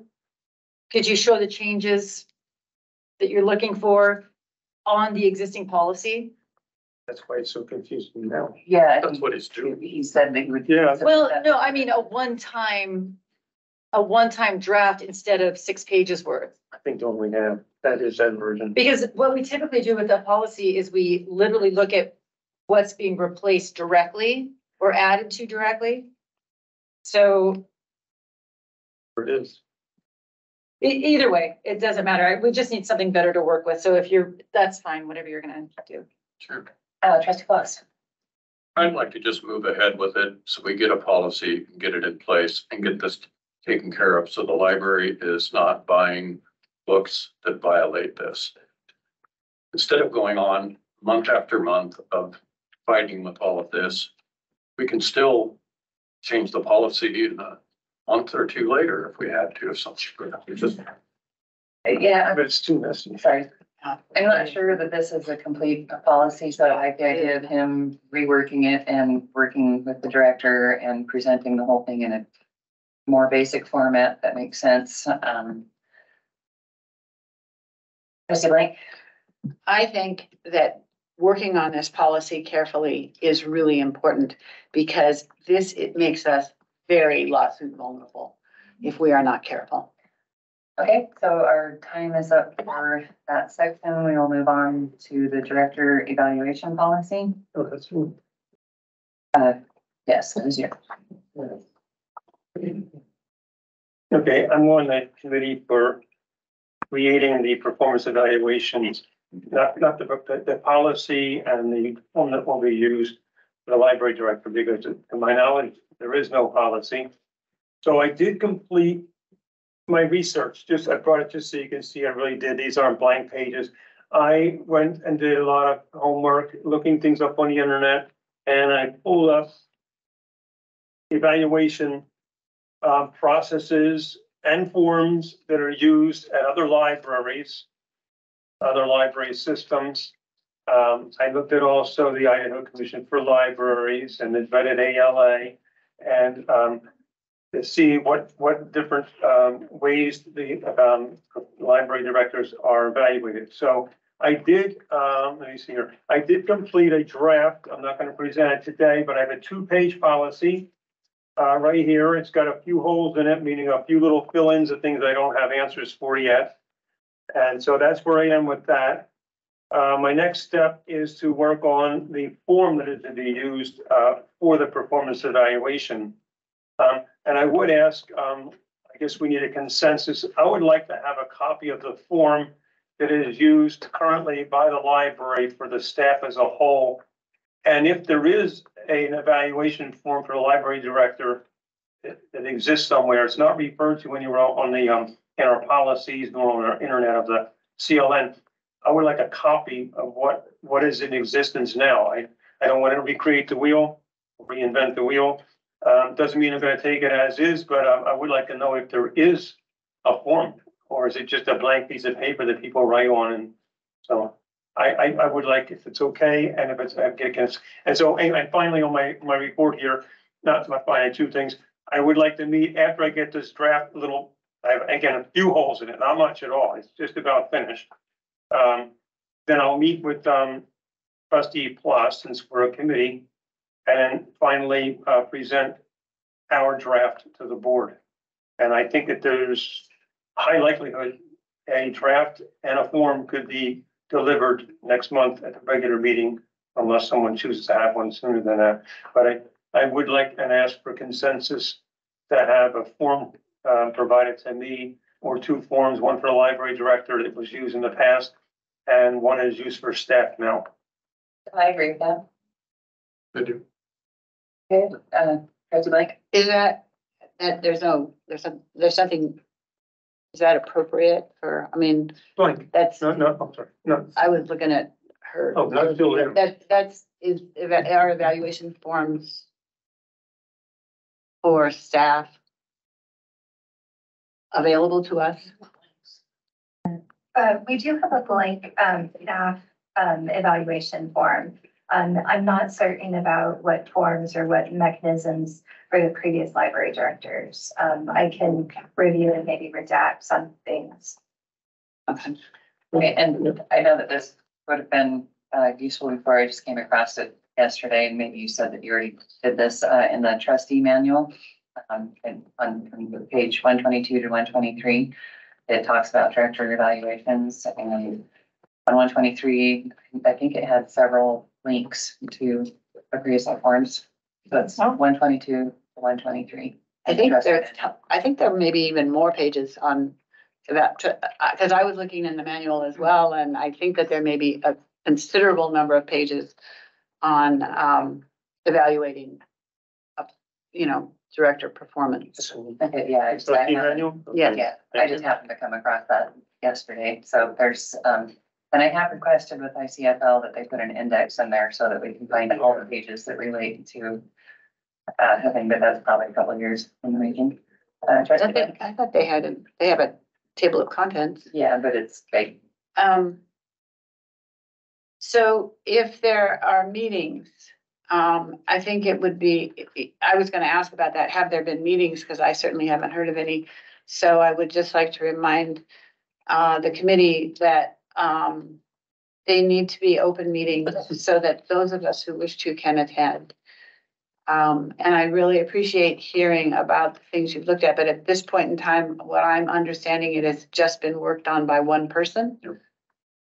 And it hasn't, okay. And it hasn't been looked at with the director, who would be a resource in terms of looking at other libraries, and someone who has worked in and been evaluated by other libraries. That might be a good resource. Okay, Trustee Hammond? I'm open and accepting all sources of forms or policies that existed. I did my best to do reasonable research. So if the library director has something from other places or past, I'm more than happy to receive those. The more information, the better. I'm not gonna get stuck in an analysis paralysis mode where I study this forever. I did a reasonably good search. I think I have a fairly decent policy. And it is our job as a board to make the policy, so I don't necessarily need the library director to tell me what policy, how to write it, but I am open to suggestions once I present my product. I'm more than happy to I'm not gonna take it personally, that criticism, and chop on the thing if there's something wrong with it. As long as we're debating issues and not personalities. Trustee Klotz? So I'm on the committee, but I have told trustee Hanley he's got 3 years as personnel HR manager, and I've just been an engineer. Just go do what you can, and then we'll be. So I don't even know what he's got there. And the director? I was just going to remind the board that they utilize the professional services of June Garcia, and she has previous history about working with the board on onboarding new directors and evaluations and all of that information. That would probably would have been where I would have started. She could have helped collate examples across the nation, and she really is the expert that we have access to. I would maybe suggest to the committee members that we have either a brief phone call with Garcia to kind of recap some of the work that she's already done for the district as a valuable insight in moving forward. Okay, and that would not be an extra cost? She would probably have a short conversation or email or something of that nature without cost. Again, I think, I don't know what her hourly rate is. Maybe some of the former trustees would know, but I think, the role of the trustees is really not, they're already volunteers. And so utilizing, let's just say, an hour at $100 is probably a very good use of resources on behalf. It is work of the district. And could be a great professional support for trustees.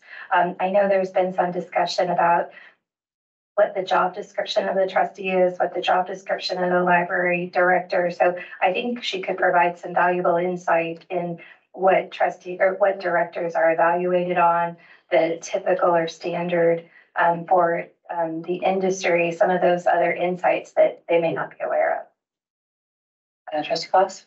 I was just hoping to back up to the beginning of who is June Garcia or June? Yeah. What is our experience with her? Sorry. My understanding, she was using, I think, the hiring process. I can answer. Trustee. I can answer really. Someone else has an answer. Yeah, because I was involved. She was our hiring person for 2 of our directors. We also used her for policy development. She is a consultant for libraries and has been that for at least 30 years and was a director of libraries before that. She's extremely well knowledgeable about public libraries and wrote a book on writing policies for the library. She would be invaluable in asking and very inexpensive. Trustee Robinson? And I'll add that I found her to be very unbiased as well. When we were looking for a director, she was very, that's all I can say. She was very unbiased as a professional. And I think that she would be valuable as well for you guys or for one trustee to speak with her. I think you'll find her very helpful and yeah. I would agree with what Trustee Robinson said. Never heard of her. If I could get the contact information, maybe from the director, maybe an email that's good for you. Contact either an email for June Garcia and or a phone number. All right, there is no further discussion. We will move on to the next section, which is discussion of future agenda requests. Trustee Blank. I would like to ask that we have a less crammed agenda. We limit discussion because of that, and I think that is detrimental to the library. In the discussion of, on this trustees continuing education, 9/21/23, which I had referred to before, it talks about the agenda and the trustee manual, and it has a quote in it. It says chair plans the meetings carefully, when, where, why, what. He or she solicits input from the library's director to prepare a timed agenda in advance. But the rest of the sentence was not added, and I think it's very important. And the rest of the sentence says, so it's prepared a timed agenda in advance, allowing adequate time for the items listed. I feel like we have some very important and heavy duty things, and the agenda gets so packed that discussion becomes completely limited. So my request is that we are more careful about what we put on the agenda and more realistic about allowing discussion time. Trustee Hanley? I'll do it for a minute. I have 3 items for the next one of these other meetings. One is the library director performance evaluation policy. I'll bring it slowly so you can write it down. The other one is the material selection policy. And the last one will be the weeding and what was the last part I dropped out of that policy? Sorry. And reconsideration, yes, policy. That's all. I guess I don't want to. Okay, Trustee Fox? I have 2 things I request. One is to add an agenda item. I hate to get into it, but I think it's to change our bylaws. We can write a policy, but I want to add rules for how to revise the policy. The bylaws are what we work with. We don't write policies to manage ourselves. So it's the bylaws, I think. Maybe legal can tell me, but it would be, the agenda item would be to initiate changes to the bylaws to add rules for changing policies. And the second one is, I think I want a special meeting. We've got a whole issue that I couldn't talk about today, but continuing the insurance quote process. And I think we're in a bigger hurry than waiting a month. So I would like a special meeting continuing the insurance quote process, because we all know Redmond presented an opportunity on the 6th to do this. And I don't know if the library director can tell us what's going on, but we need to discuss this. Okay, I think because the materials policy has taken such a long time, that we should have a special meeting that is mostly dedicated just to that, before our November meeting. But it could also include the insurance quote process and the weeding and reconsideration things. Do we have consensus on that being a special meeting? Trustee Blank? I think that you are cramming in and not allowing time for discussion. I think that the material selection policy and a weeding policy and a reconsideration policy would easily take up 2 hours. And then to try to talk about insurance, which is a challenging one as well. I think once again, you are cramming it in, and there will not be a time for adequate discussion if you do it in one meeting. Well, otherwise it's going to take 10 more years. But anyway, sorry, Trustee Robinson. Yeah, I was just going to point out it's almost funny, but one trustee said about the agenda, and then literally 2 trustees after that adding, like saying they want all this stuff on the agenda. So all are valuable for sure. But I do want to point out just today, council was cut off on his presentation thankfully he got to finish, but that's why the agendas can't be crowded, because there's very important things like what council said today. And to cut him off just because his 10 minutes is up would have been just harmful for everybody that came here today. Council's here at every meeting. He doesn't actually talk a lot. Like I said before, sometimes questions are asked and he doesn't get an opportunity to answer that because he's looking them up. And then he was going to be cut off. So again, one trustee says we need to put less on the agenda because of this reason. And we don't get to, sometimes we're limited to 2 minutes each. And then the next two have all these things they want to add. So again, all are valuable, but there has to be time to discuss each and everything and maybe get something done instead of, hey, we're out of time, now we're on to the next, but we didn't actually get anything done. Okay, well, that's, yeah, I think a special meeting would be good for that because then we wouldn't have the other regular business items. But it is 5:30 and we need, if we're going to schedule this, we need a motion to extend the meeting. I move to extend the meeting 5 minutes. Okay, it has been moved to extend the meeting 5 minutes. All those in favor? Aye. Aye. Those opposed? Me. Okay, the ayes have it, and the motion to extend the meeting 5 minutes is carried.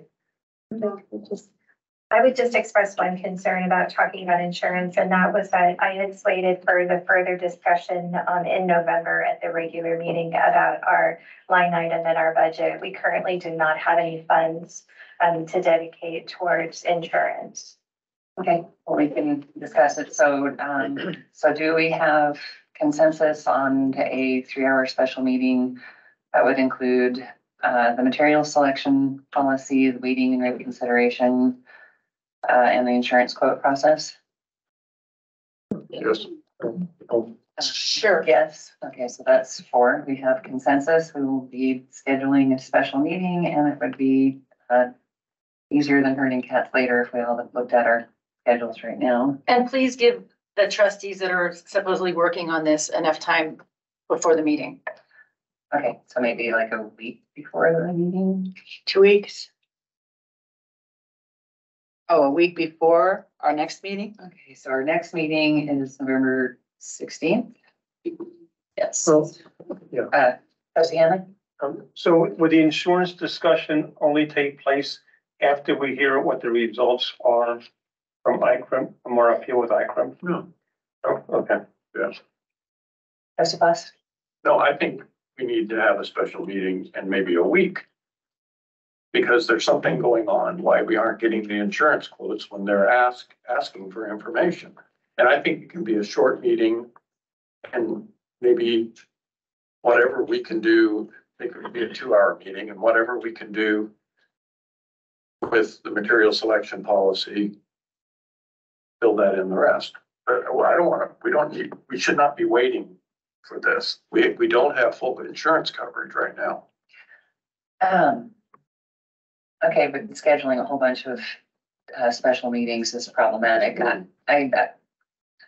So like maybe in 2 weeks, we'll. That's fine. To cover. Okay, so in about 2 weeks from now.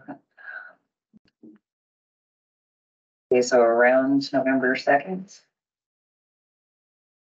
How does Thursday sound for everybody? November 2nd. That's fine after in the afternoon. Yeah, I can do this. Okay. 2 to 5? Is that what we're looking at? 2 to 5? That works for me if that should be found. We'll find them. Okay.